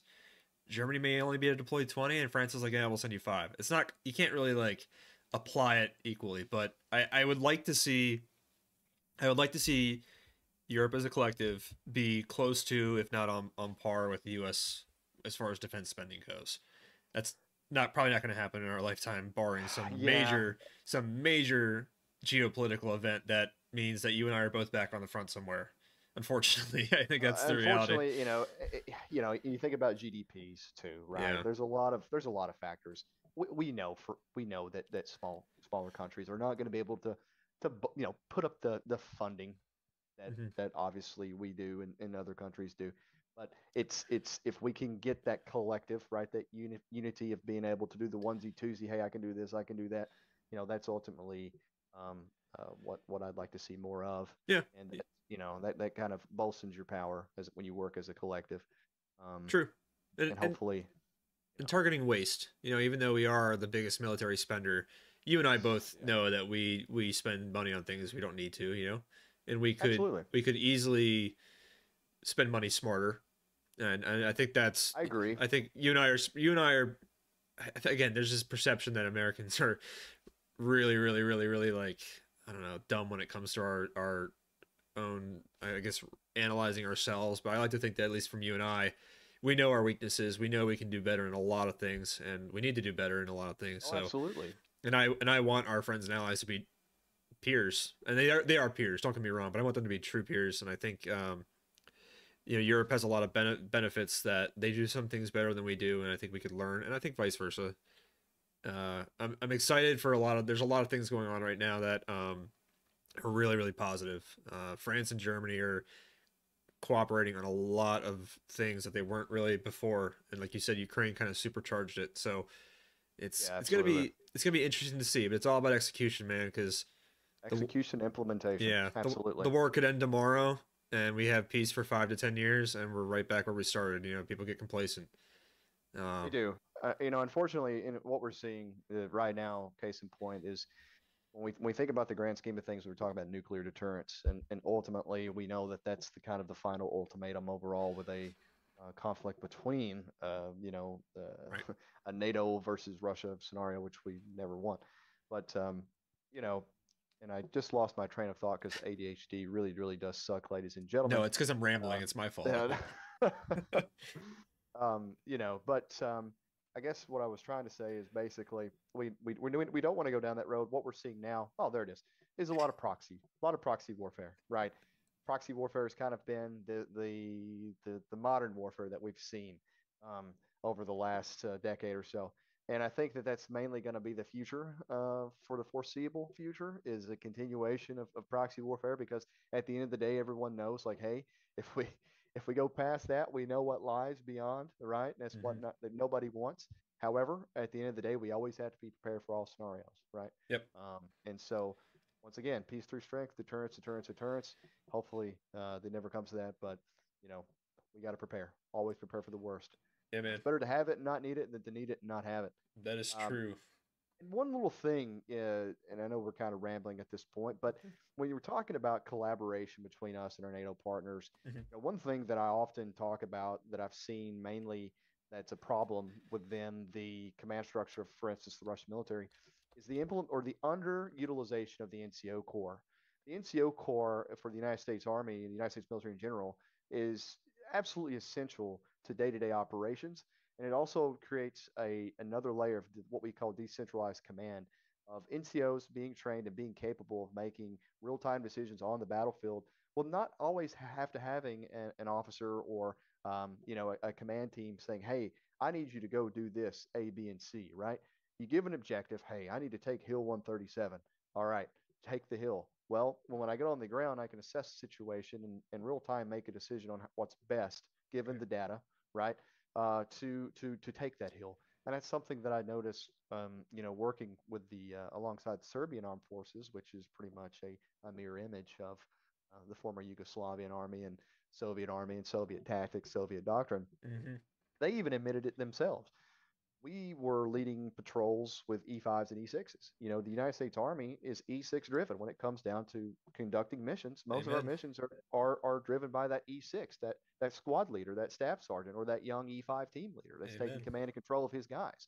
I'm not downplaying officers. That's not what I'm doing You here. better not. Uh, Just kidding. exactly, sir. Just No, kidding. but ultimately, what I'm trying to say is, I think this is something that a lot of European countries are looking at as well. Mhm. How do we utilize these NCOs better to become more effective on the battlefield? And this is something, like I said, that I've seen firsthand with the Serbians, and the Serbians even talked about, like, um, the NCO rank or the sergeant rank doesn't hold the same power or equivalence that it does compared to the United States military. And I was kind of curious what your thoughts on that. Yeah, no, that's actually I'm right there with you. Obviously, you know me. I was never, at least I don't think I was one of those kinds of officers, but you're right. NCOs are the ones that are going to win the You wars. sucked. No, No, you were great. You were great. no, shut up. But the like you said, Russia, China, a lot of those autocratic countries, they have the same problem that they have politically, where they put all the power in one guy. Russia, it's Putin, right? There's argument. There was a comment by a politician from the State Duma who said, literally, Putin is Russia, and that mentality has been like that's been a thing for so long now, and it for sure extends to their military because they can't do. I mean, that's why Russia lost like 15 general officers because they were all at the front, micromanaging the shit out of their forces. And that's why not only were they getting killed easily because they were getting targeted, but Russia was it cannot it just seems incapable of launching like it seems incapable of offensive actions that don't involve high casualties, and I think they don't have the ability to improvise, and I think that's really really really starting to show. And there are a lot of Ukrainians I talked to. I've kind of chatted here and there, and I trained with a Ukrainian officer in engineer school, and he used to say the same thing. Like full disclosure, like a lot of their tactic not tactics, but a lot of their structure is still very Soviet in its origins, and a lot of what they've been trying to do now is get a new mentality to how they structure their forces, get that old NCO mentality in there. And there was a fantastic video. I did a podcast on it from the what was it, the 47th Brigade, and this one dude, he used to be an officer, may have gotten it's a Ukrainian soldier, may have gotten in trouble, was now an NCO, and he's in the trenches, just like, dude, it is pure E6 shit. He knows exactly what he's doing. There's an officer there who's very much he seems very green, a little bit new, and he's like, "Sir, I'm not gonna tell you what to do, but I'm doing this." And then he goes, and I was like, "Oh my god, that reminds me of something." You know what I mean? So Yes. they're definitely picking up on it. I haven't seen anything. I don't know if anyone's truly dug into it, but structurally, I don't think Russia's made any changes to how their NCO core works. I don't think they truly have quote unquote an NCO core like you and I think about it. Yes, Um, I don't think so either. And yeah, that's another thing too, when you think about institutions as far as within the organization, the NCO Academy, right? We yeah, think about, I know it gets a little boring, so people don't understand what I'm saying, but BLC, ALC, SLC, what these are, ladies and gentlemen, are schools for the rank that you hold. For instance, when a young specialist or corporal that's getting ready to be promoted to E5 sergeant to be an acting team leader, he or she are going to go to the basic leadership course where they're going to learn certain fundamental and key skills that's going to help enhance them to be a more effective leader in not only in garrison but in combat as well.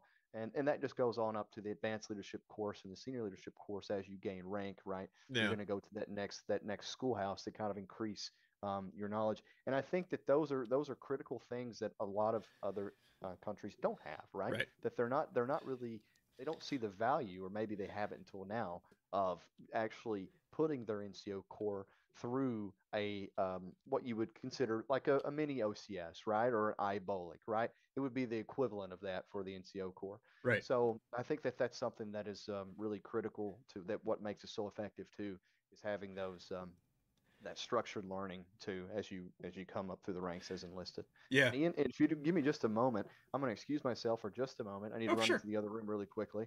And if you want to kind of caveat off what I said or Yeah. piggyback or walk that dog, I'll be right back. Get the hell out of here. Yeah, no, but no, Matt made a great point because there was a recent article about I forget who published it. I want to say like Foreign Policy, but it was talking about the Chinese military and how their NCO structure is set up. And what was interesting is that it appeared that the Chinese officer corps and its NCO corps are still, a lot of their promotions are still as a result of their political leanings and like who you know and that kind of thing, and like loyalty to the party. Obviously, I'm not in China. China doesn't tell us everything. We're never going to know everything about China, but it wouldn't be that far off historical trends, and it would not be far off that style of government that again is centralized in one person at the very, very top of the food chain. And that's the problem. And like there's very few. I the reality is like if me and Matt are in combat and I'm the captain, I'm giving orders, I'm doing this, and this, I go down. I can confidently say that Matt or any other NCO in that unit could literally do what I am doing and succeed, if not a little bit better, because that's what they do. And it's a strength that like you can't really quantify it. And it's impossible. It's really impossible to quantify it, I guess. But it's just something very few other people have, and it just makes me it makes me happy. Real quick, in answer to Lidria's question, it's 2 a.m. Yes, I will. This will be saved on YouTube after it's done, and then I will also upload to Spotify, Google as a regular podcast after, so you can come back in later and listen if you like. But I appreciate you stopping by. Yeah, man. I don't know if you could you hear that when I was talking about China with its NCO core. Okay. Yeah, absolutely. Yeah. So Yeah. I won't go down that path again. But legit, like I could get taken out. I know that an NCO, like an American NCO, probably a British NCO, French, whatever, could do the job just as well. Again, there's no doubt in my mind. And that to me, again, is just something, one of those things that our adversaries just don't have. They just do not have that on a. I put 10 American NCOs in a trench and I put 10 Russian NCOs in a trench. Equal arms, equal everything. I still think we would come out on top. I think we have that improvisation built in from the start, and I don't think they do. I truly don't think they do. I could be wrong, and obviously we wouldn't take that lightly. And I want to be clear: I don't want the U.S. fighting Russia. I don't want that. I don't think we want that either, right? No, nobody does. So, and I totally understand what you're saying. So I'm just speaking like generally. I think us staying out of conflict is the best bet. That should Absolutely. be the thing. But this is our people, and I'm gonna be biased towards our people because I've worked with so many NCOs in my life now that I'm like I was raised by NCOs and ROTC, so I'm very biased towards you guys. Yeah, all it gets me all worked up. But anyway, We love you too. yeah, it's an interesting it's an interesting thing. You just can't quantify it. It's never going to be on a sheet of NATO versus anyone else. It's just not going to be there. But yeah. Anyway, any other thoughts about the NCO stuff or just broad before we kind of transit? I have a specific question for you that I want to pivot No. to. One more thing, and just to kind of go off what you were saying. Yeah, this is how we train. This is how we structure our force. Yeah. To always know the job, two jobs above you, right? So I want my machine gunner, to know what it is to be a team leader and a squad leader. Right. That's how we train. That's how I mentor. And that's how I was mentored. It's how I was trained. You always want to know that role because if something happens, God forbid, combat, war's hell, you have to be ready to step into that role. And exactly what you said is correct. And I think that's what makes our NCO Corps so effective is being able to step up and step into that PL or heaven forbid that CL role if it come to it, right? You know for a fact that first sergeant or that E7, right, could step into that role if need be to take command and control and ultimately carry on the mission. So yeah, Right. but so this South American conflict, I've seen some questions coming up. Absolutely, what else could go wrong, right? Let's go ahead and get on. Let's get every continent, right? Let's just go ahead and start knocking out everything. This is something that's new to me as well. I just recently was reading up on this today. So Yeah. Yeah. So basically, Venezuela is laying claim to a really resource rich part of Guyana. I believe that's how it's pronounced. imperialism? Yeah. Hello, imperialism. in Oil? this I'm sorry. economy, come on. What? But apparently, again, this was a geopolitical blind spot for me. Full admission. I didn't know shit about this situation. I just started seeing Venezuelan troops moving to the border of one of their neighbors, and I was like, "What the hell is happening?" I think I actually put that out on Twitter. I think I just said, "What the hell is happening?" I left it at that. Um, so there's a resource rich part of the country next to them. They basically would have to, from what my understanding is, it's on the opposite side of the country that they would have to. So picture I'm in Pennsylvania. I want to annex the western part of Ohio. So I have to travel through Ohio to annex it. That's my understanding based on some maps that I saw of what they're trying to annex. I don't understand the claim. It doesn't make any sense to me. I don't know if you know any more about it. I would love to hear your thoughts. It sounds like you're kind of in the same boat I am. Like we're kind of like, Yeah, I'm what the kind of both in the dark on this. yeah, I have to say, well, maybe when Venezuela can manage what it already has, it can then start to worry about, preying on its neighbors or its, yeah, this has completely dumbfounded me. I'm not sure exactly what the motive is here. Um, I don't know even if they did, access this area. Is it something that they can manage? I mean, the last I had seen, and it's horrible, and I hate this for the people of Venezuela, but we're talking extreme inflation, extreme poverty. People were basically, um, walking into empty stores, empty shelves. Money was being used as fodder. So yeah. I'm not really sure exactly what's going on. Um, it's very surprising. It's very unexpected from this region, from this Well, part of the world. So I I think I don't found know. the reason. I paused it on the screen because I want to read this off. Guyana says another significant discovery made at the Stabroek offshore block, which by the way is oil. Apparently, they have discovered a sizable oil oil deposit. They were already resource rich. In fact, Guyana is one of the fastest growing economic economies in the world. Makes sense. I Very saw an much so. earlier document. Again, don't quote me because I don't have it in front of me. 20% annual growth economic. Pretty wild for such a small country, which is great for them because I think they've been poor for a while. So I suspect a lot of it's that. I saw some people suggest that maybe like it's Russian influence that's forcing them. I don't know if it's all that. I think what's happening is there's a lot of things that are coming to a head sort of at the same time. Now they may think, hey, the world's distracted. I can pull this off. I'm just very pessimistic about the Putin puppet master stuff. I think it's bullshit. I don't think he's that smart, frankly. But I don't think so either, yeah, but especially after the it seems last 100+ days. But yeah, it seems to be mostly economic. They're trying to get resources, and like you said, Venezuela is struggling. So this is one. I mean, that's a good way to distract from struggles is military action and patriotism, right? I mean, that's happened mhm, before from every almost like a lot of we can't throw shade at that one historically, but it's true. I think as far as like U.S. U.S. involvement, kinetic use involvement, I don't know. I don't one it right now. It seems like I don't think they're gonna do anything. I don't. They're gonna pick a fight with Brazil. They're gonna pick a fight with these other countries down there. I don't think they're gonna go that far.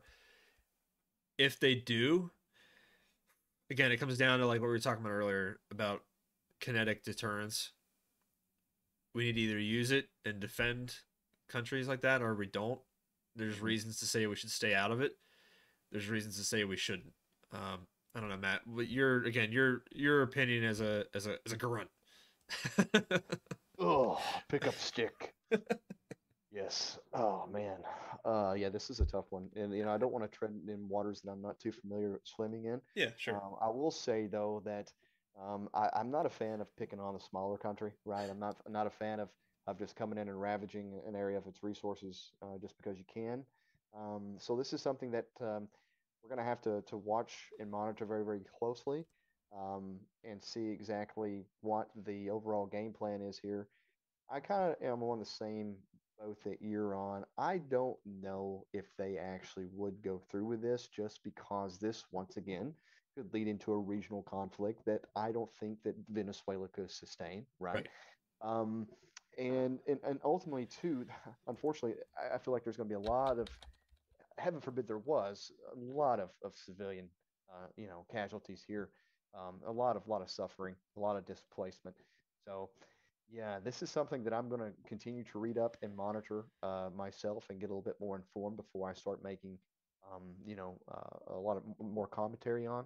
But I guess ultimately, um, it would come down to what's the right thing to do, and also what is being done, right? Is this a military incursion? Is this a strategic incursion, right? Where we know that military targets are being hit. We know that they're going after certain resource areas, or is this a hey, I'm coming across and I'm just kind of swiping as I go, and we have a large civilian casualty issue or something where I had to look at it from a humanitarian standpoint, like hey, what's going on? Um, is this something that could be fixed with sanctions? Is this a thing that we need to get on the phone and start thinking of diplomacy? There's a lot of options that we have before we go kinetic. We know that, and I hope that that is what's being done currently. Um, but yeah, this is something that we're going to have to monitor relatively closely, and I hate to see it. I really do. Yeah, yeah. There are some people doing some military analysis compared to like Venezuela's neighbors, and Brazil. It sounds like Brazil has let its air forces be neglected for a long period of time.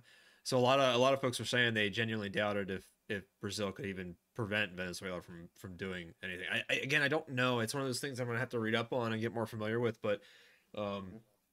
right now it seems pretty early. I don't know if anything's really going to happen for it happen there, but it's an interesting tidbit. On another tidbit though, did you see, speaking of South America, did you see the Milei, the new Milei, I don't know his name, the new leader of Argentina, the Yes, I did. libertarian He's guy, being referred to as the Donald Javier. Trump The of the area. He's not Donald Um, Trump. He's a libertarian. That's the least Donald Trump thing you could possibly be. It's just because Yeah, he has I think it was because of the aesthetic, right? It it's the was the bad hair, haircut. yeah, the bad haircut. It's the bad No, haircut. I did see that, and I seen his video where he had the government institutions on this beautiful board, and he was just ripping them one by Mhm. one. Gone, see ya, bye. Um, that's going to be a very interesting next several months for Argentina. Yeah. Yeah, man. I got to tell you, the guy got me fired up, and I couldn't even understand what he was saying. You know. Well, So that's the thing though. Like I have a lot of libertarian friends, and like there's something to be said for many parts of libertarianism. Like it's get the hell out of my house and leave me alone. Got it. Sounds great. But the takeaways that I thought were super interesting were two things that happened. Again, we're pivoting like crazy right now just because it's how it goes, right? But that's how it goes. um, We're gonna give you the most bro take on sensitive topics that you've ever had. Yeah. Oh, actually, I'm gonna watch the Tank Biathlon Army game, see how well Venezuelan tankers do. Oh So that's actually a wow. good point. I have heard that the tank crew. I've seen that before. The Venezuelan crews were great. However, this area of Guyana is, as far as I know, this is all jungle in between. There's very few roads, so I don't know how effective armor would be there. But again, I don't know enough to comment intelligently, so I'll come back on that one. But anyway, caveat. I'm going to caveat back now. Two things happened in Argentina with this new guy. One, they had been talking about going into BRICS, which I'm sure you're familiar with BRICS. Mhm. Bullshit, probably, overall. But anyway, that's here nor there. One, he came out, is it yesterday, and said that um, Argentina will not join BRICS under his leadership. That doesn't mean that could change. That could be hedging bets, to try to get some Chinese loans. Who knows? It could be anything. But the fact that it was said very, very bluntly was an interesting little tidbit, I thought, from the grand geopolitical space that we're looking at. Yes, And absolutely. the second one was that Argentina is going to fully dollarize completely. Yeah. They're going So That's crazy. man, that is crazy because right off the rip, he's not going to BRICS, and we know that BRICS, of course, is challenging the United States, the global currency, of course, being the dollar, right? Right. That's ultimately what the whole premise of BRICS I'm is gonna pause to this real quick. destabilize, devalueize, and ultimately replace. Right. So I gotta say, heck yeah, for that, right? You got to be happy about that move. What's his motive, right? We still don't really know. I don't really know, um, but that is man, I tell you, it was just so interesting to see that article and to watch those videos of this guy just absolutely coming in. And I mean, his plans are what some would consider here very radical, right? Oh yeah. Elimination of a lot of government immediately right off the rip. So should be an interesting chain of events that's going on in Argentina. It's a mess. I mean, the funny thing was, and according to, I'm on Bloomberg right now, just kind of read along, but an ex-U.S. Treasury official was saying you should not dollarize because they're thinking that. I mean, like a lot of South America just has, is struggling economically, but it's very very interesting. I just thought that was kind of out of the blue. I was not expecting that. But it's really bad. I mean, there's devaluation. It's kind of a mess right now. That just seems to be across the board down there. But Yeah, I I'm don't know if it's something curious. that implementation wise would be very feasible at this point. Yeah, Yeah, it's just this is an interesting tidbit, though. It would take about an 86% devaluation of the Argentinian peso in order to exchange the currency base into dollars, which would almost certainly trigger a depression. Basically, is the so what factor of that? right. Yeah, I was looking at that graph, looking at the numbers. Yeah. Yeah, Wow. Wow, interesting. that's very compelling. It's a tidbit. That's the way I'll leave it at Just a that. tidbit of information. We Um, have the technology. we have the technology. We can do it. So I mean, let's think of what comes next, right? We've been talking. We talked at the start about. We talked about drone warfare. We dived into a little bit about um, the changing face of conflict over the next 20, 30 years. I guess we should speak more broadly from your foxhole perspective. What do you think is the overall arc of how things are changing? What's your big picture? Like, what do you think is going to be prioritized? What do you think the next conflict looks like? That's what I really want to know. God forbid. Again, I want to say it's not going to happen, but history says that that's not a realistic scenario. Um, Unfortunately. what do you think? Let's start with this. Let me narrow it down. What's the next real flashpoint that you are concerned about, like imminent flashpoint that you think is the most likely to develop into a conflict first? Let's just start with that, and then let's talk Mhm. about it. Yeah, so I definitely think that the Middle East, obviously, what a surprise, ladies and gentlemen. I feel like that is kind of like the current PUBG battleground, right? Of proxy and positioning and kind of the destabilization there. I mean, it's just absolutely horrendous. I mean, it's just something that I can't ever you know remember in my small lifetime seeing it on this scale, and then not to talk about the other conflicts that are going on throughout the world. I think that the Middle East does have the potential to really, create a regional conflict because, I think Hamas one was betting on the response that was given, right? However, I don't think that they were necessarily expecting the U.S. to be as assertive or the posturing that was implemented off the rip. I don't think that they were really betting on that. I kind of think that they were looking at things like, well, we can probably take advantage of the situation. Maybe it's the perfect storm. Maybe that we can draw in some of the neighboring Arab states in. Maybe we can get a gang in on Israel. And I don't want to get too down this rabbit hole, but I think that that ultimately could be, a very very likely scenario. We're going to have to see how this plays out. Again, ceasefire just ended today, literally minutes after the ceasefire ended. Military operations continued. The Israelis are on the push. They're being very very aggressive, which we've seen. Um, and also too, you've seen just how effective that these tunnel networks have been for Hamas, literally being able to emerge within meters of Israeli tank columns and infantry. So I think that the Middle East, once again, being the powder keg that it is, unfortunately, and I feel so bad for a lot of the innocent people that are suffering because of this, could be the flashpoint for if not global, maybe a regional conflict in that area. I think Iran and the shadow war that we've had going on could eventually spill over into something more kinetic, more force on force. Once again, we'll have to see. Ultimately, we talked about this earlier. If a U.S. service member is injured or killed, to the point to where it's getting, we've already had 59, right? So that's what we know of. Heaven forbid something happens where us or a coalition partner is killed. Is that what it's going to take, right? Is that what it's going to take to get more kinetic? Is that what's going to, make it kind of boil over per se of what it is right now? hard to tell. But I think that that's kind of where my focus is ultimately, is there. As far as Ukraine goes, ultimately, we're kind of at a stalemate. I think everybody can admit that, right? We're kind of in this gridlock pattern. Not much has changed. We've had some ground be taken. We've had some ground, be lost. Um, but I think right now that the Middle East probably has the greatest opportunity for, the boys, hopping on a plane and getting back on the ground, if you know what I mean.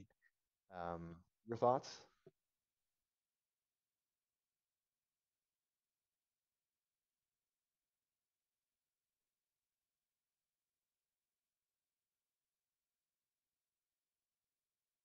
Hmm.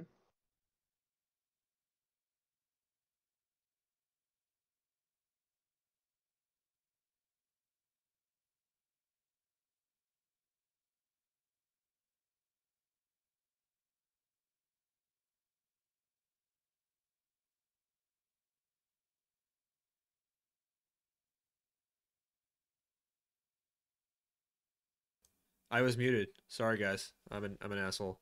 I had myself muted in here. Turns out. Luckily, I didn't say much that was worth hearing. Right? Let's just. Oh, now I actually have a great chance here, Matt. I can sound smarter from the start. Wait, Matt, are you still there? Yeah, I'm still here. Oh Sorry. no, I was you catching up on some. no, you like Was you completely froze in the video, and I was like, oh shit, I lost him. Maybe it was just I'm good at freezing Anyway, and practicing my mannequin. I'll start over. So what I was saying was you were asking me about Iran. I or the Middle East rather. I kind of disagree to an extent. I think I would agree with you more if Iran seemed that it was if Iran seemed that it was going to truly get involved in a kinetic manner.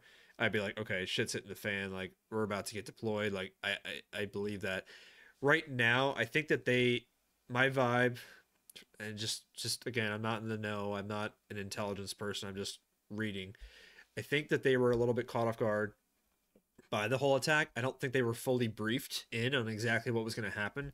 I actually think that Hamas was surprised by the response and how vicious it was from Israel. I don't think they were really. I don't really think they were factoring that in. I know a lot of people were saying that they they did this on purpose so that Israel would overreact and that it would look negative on the news.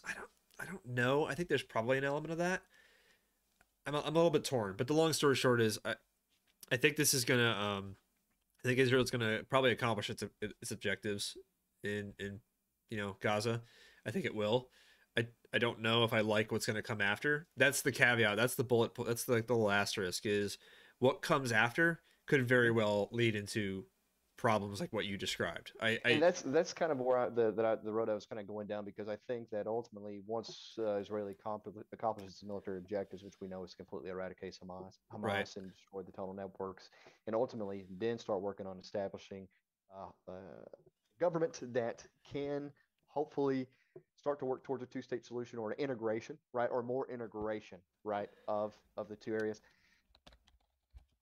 starts to look pretty dark, right? Yeah. Because I just don't know. I just don't know. Right. Especially after this, right?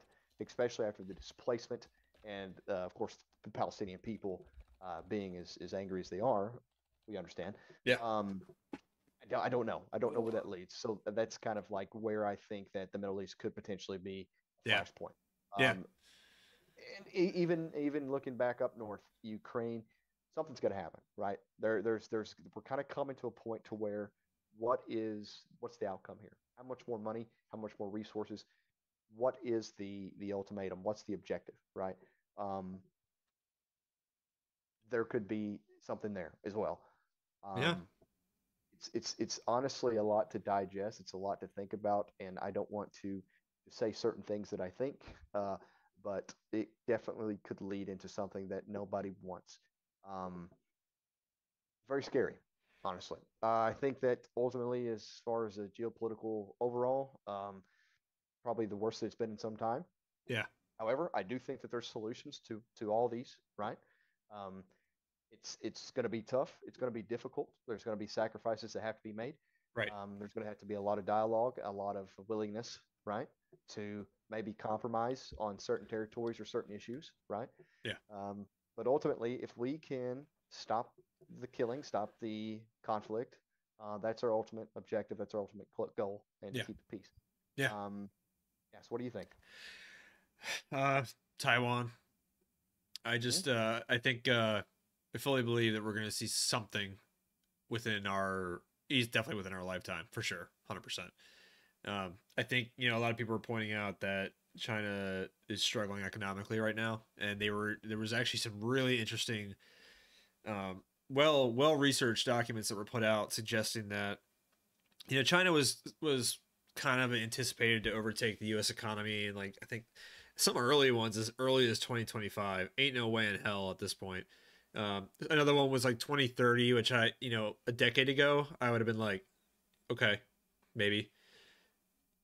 A lot of them don't think that we may even see it till 2050, 2060 is some of the new estimates.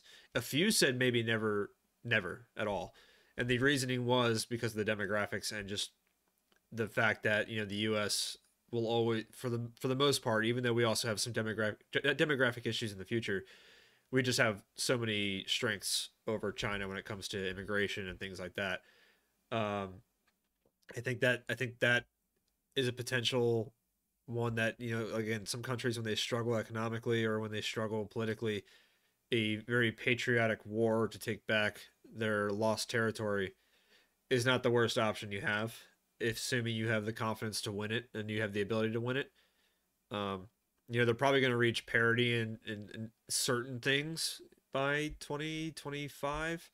Certain things, we're obviously going to have our advantages. Of course, they're going to have some advantages too, like numbers and whatnot. But I think that they will potentially try something unless they're a pro-China politician in Taiwan gets elected and all of a sudden the issue goes away. Um, Gio brings up a good point about Armenia and Azerbaijan. That could easily get out of hand too, just like you said. Yes. It's all about like this It's runaway good. train, and then like there's superpowers backing up all sides, and Yeah.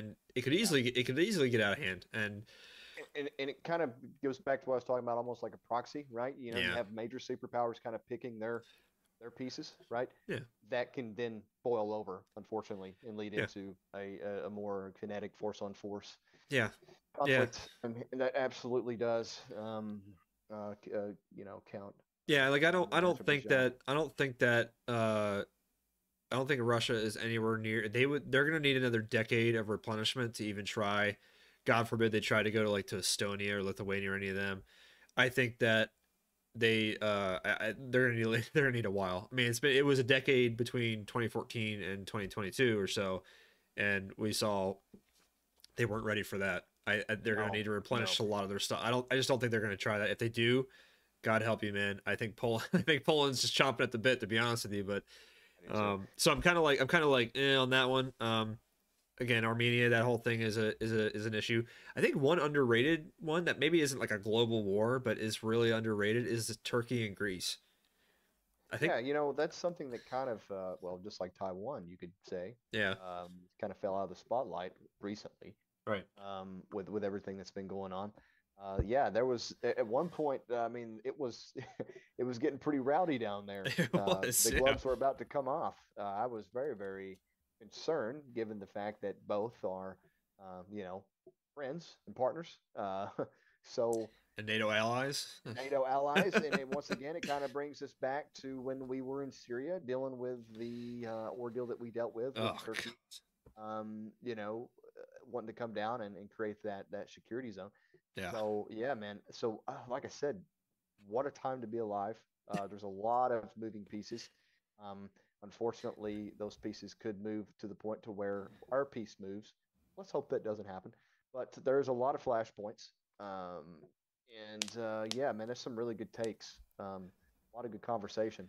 Uh, right. it's going to be I think going into 2024, we need to keep our eyes open.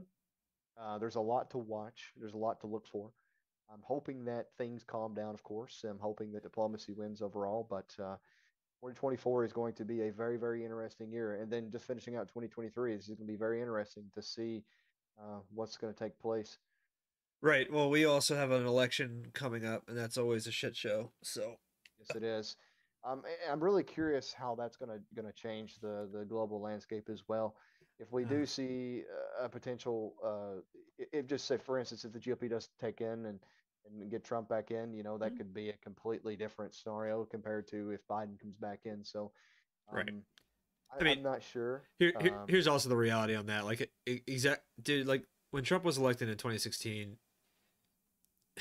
I didn't want to go into politics too much. I'm gonna just dabble into it. We But can be mild. yeah, no, but like I'm not gonna go like down like the I'm not doing that.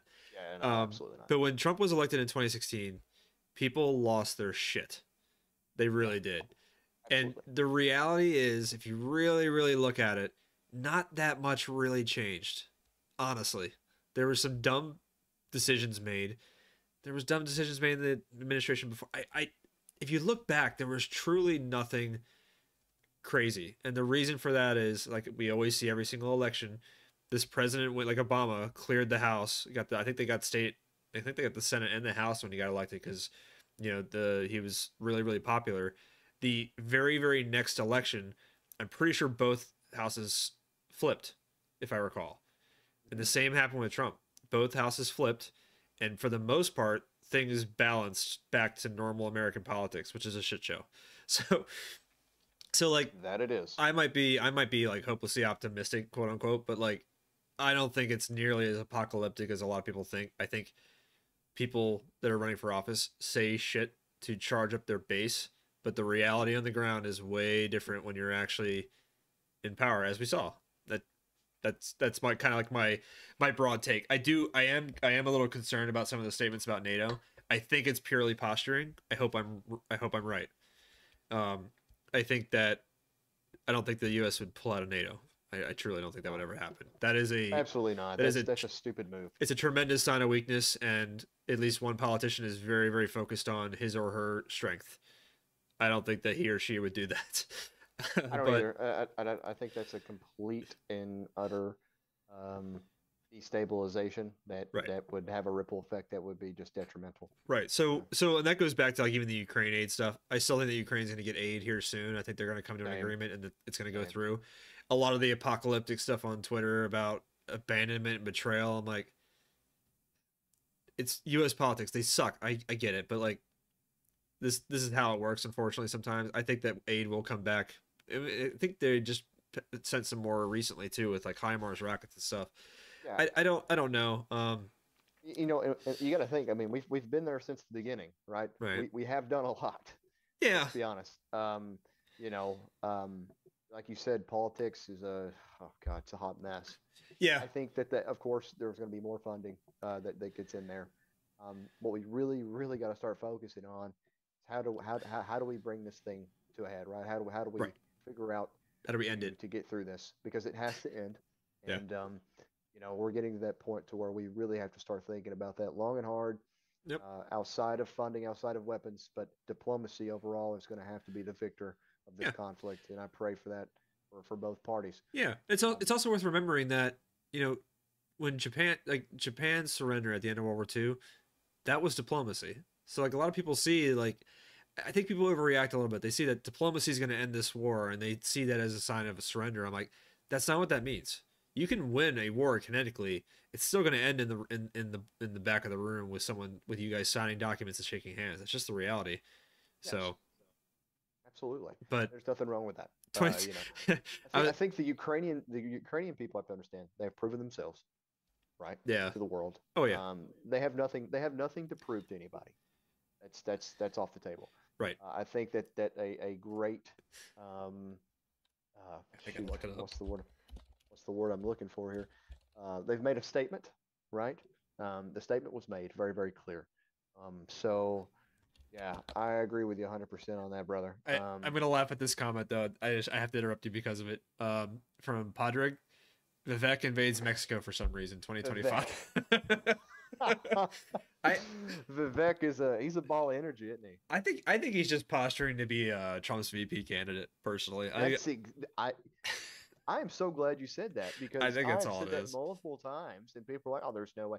I'm like, "Well, you got to think about it. He treads very, very carefully, right? Whenever he is talking about Fucking Fox. Trump, Yeah. and I've not heard him say anything detrimental that would put him on the naughty list for Right. Trump. It's usually, amping up the Trump campaign. But I think that they do have a lot of similar ideology, and they come from basically the same background when you think about it, right? Right. Both very successful businessmen. At the end of the day, like you said, when Trump was in office, not much did change, right? Because one thing that our forefathers and our founding fathers did very, very well was they realized that things could get out of control very quickly. So they put checks and balances in place Yeah. and made our government what it is. Thank God they did. God bless them. God rest their souls. So that being said, whoever does win, I think ultimately at the end of the day, it'll be business as usual. Some people will be upset. Some things might not be the way you want them, but at the end of the day, that's how things go when you have an election, right? Yeah. Yeah. I will say unequivocally though that invading Mexico against their will is stupid.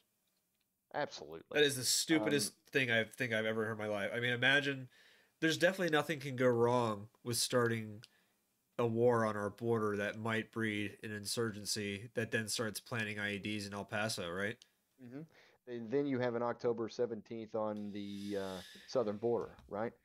That's the thing you got to think about. And the real threat is not Mexico itself; it's mainly the cartel, which is Right. out of control, right? We know that. Right. And there's been talks about military action against the cartel, and that's a whole nother, rabbit hole that you go down as well. Yeah, Right. that's just a little asinine to So think so that there that was would be a good idea. there was something interesting that I wanted to call out. So again, a lot of candidates were talking about basically like a Mex. The thing I've noticed is that there's this trend saying that Mexico is our enemy and they're purposely allowing drugs and stuff to come into the country because they're our enemy. That's ridiculous. Mexico is a military and economic ally. Mexico replaced China as our biggest trading partner this year. I don't know if you knew that. That's I did not significant. know that personally. That wow, That is significant. really? Yeah, so Shit.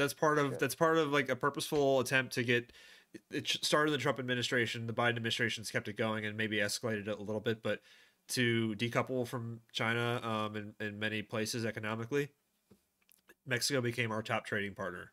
That's awesome.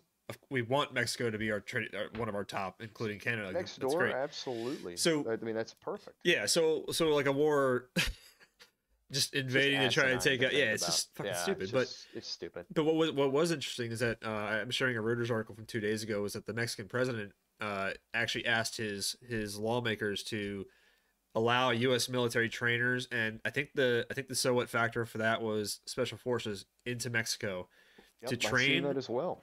I was and very happy possibly about that. he was, and I suspect maybe also to actually do some counter cartel stuff with Mexican military and police.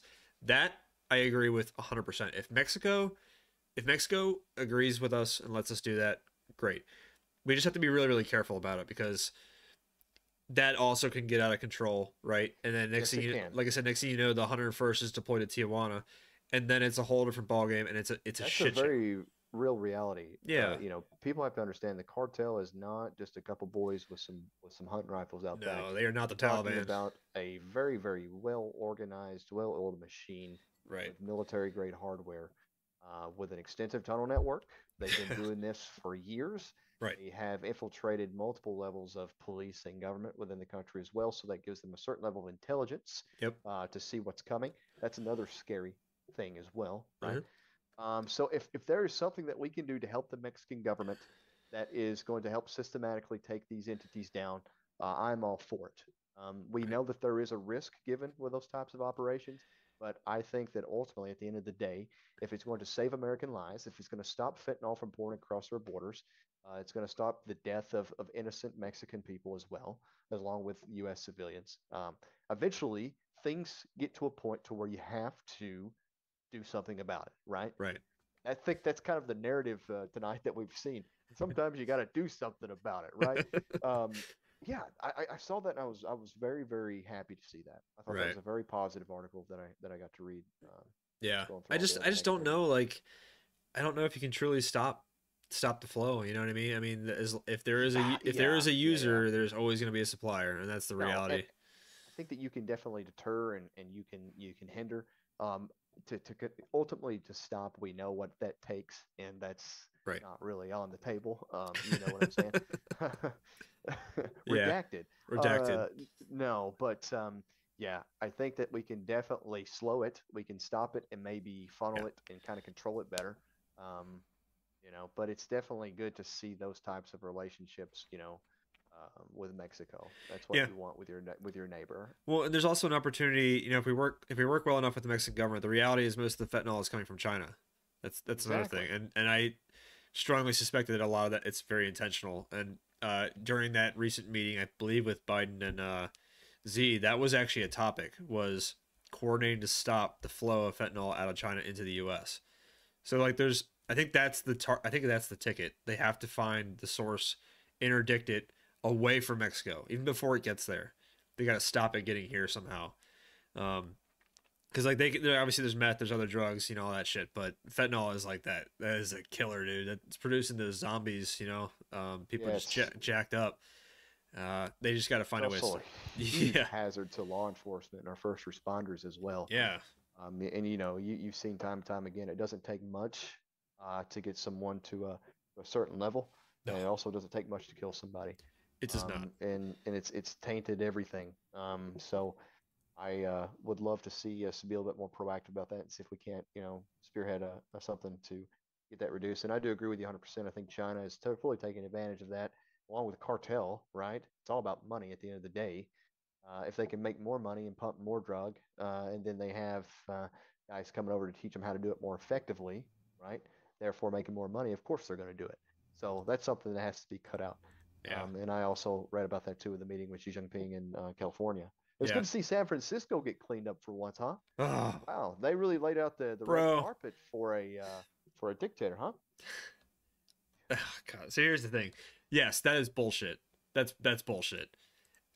I Yeah, it is 100%. I It's also I also want us to stay talking to China because not talking is bad. Because even not talking is always bad. yeah, because even like with the Soviet Union at our worst moments in history, we were still talking to them. We still had the Soviet premier in the U.S. meeting with our president. You know what I mean? So like the cleanup thing is all I care about. Like we should I think I think him coming here was good because him and Biden needed to be on camera together. They needed to be there. That was good. That whole cleanup thing was bullshit. That was bullshit. it was a That horse and pony show, and and, right. and I was kind of taken back and dumbfounded, I, I by wasn't. it I, all. I wasn't dumbfounded because I knew Um, exactly.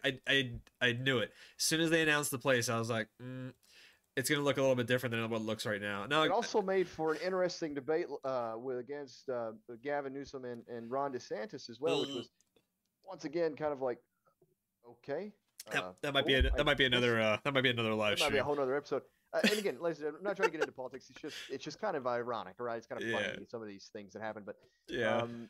yeah, I gotta put this one point that when Ron pulled out a map of San Francisco and he's like, hey, you might notice this is a map of San Francisco, and what you have here is plots of human fecal matter that were on the streets that was cleaned up for a communist dictator. And I was like, whoa, It was dude shots that fired. that Uh, whole debate was nasty. yes, That was it was it was nasty. brutal. It was brutal. And once again, American politics, if you guys need anything, to put that into context, ladies and gentlemen, especially our friends across the pond and around the world, if Yeah, you look at that debate, you'll kind of see exactly what it's all about. It sums it up I pretty know. well. But you know what sums me up well? I just walked away just hating everyone.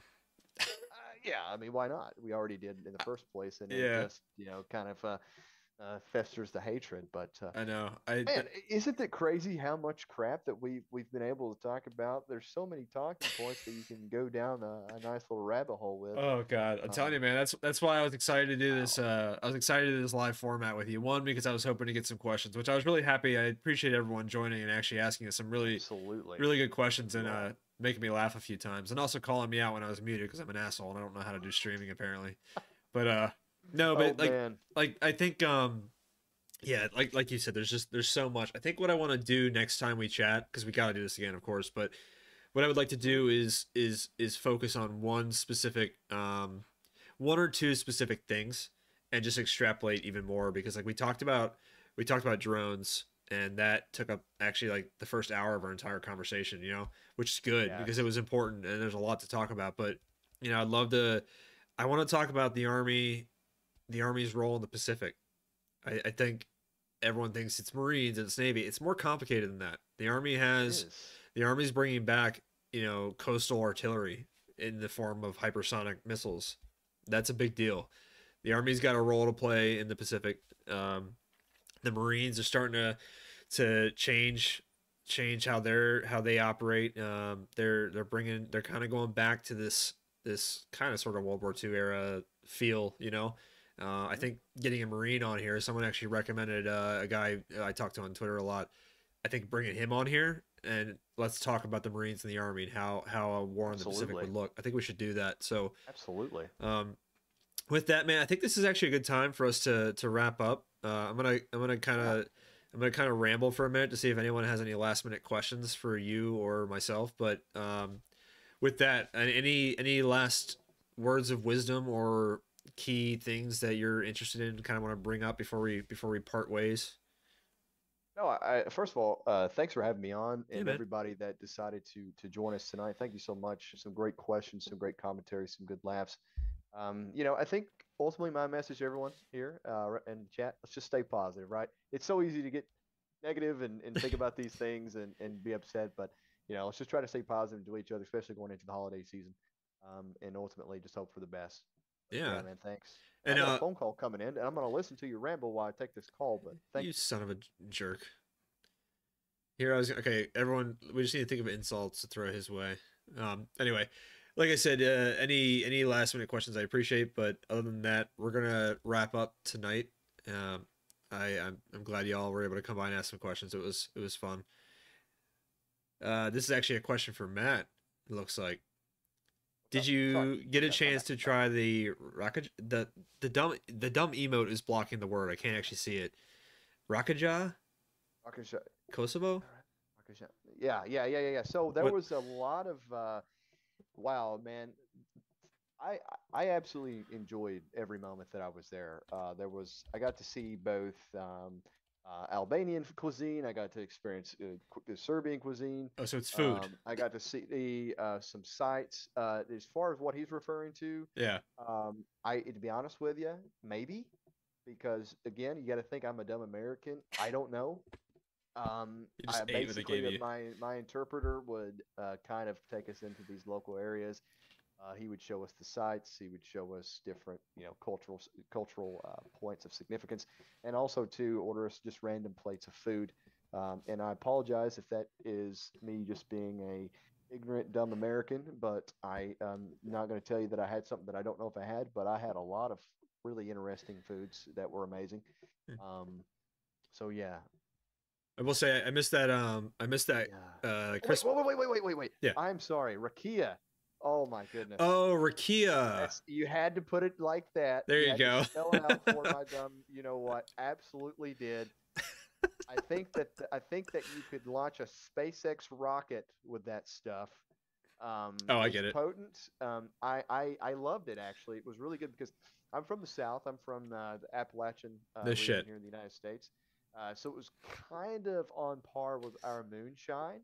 But dang, man, there were some different flavors, and I got to have some locally made stuff. And then when I went over to Montenegro and Croatia, I got to have some stuff over there too. I really did enjoy it, man. It was stout. It was potent.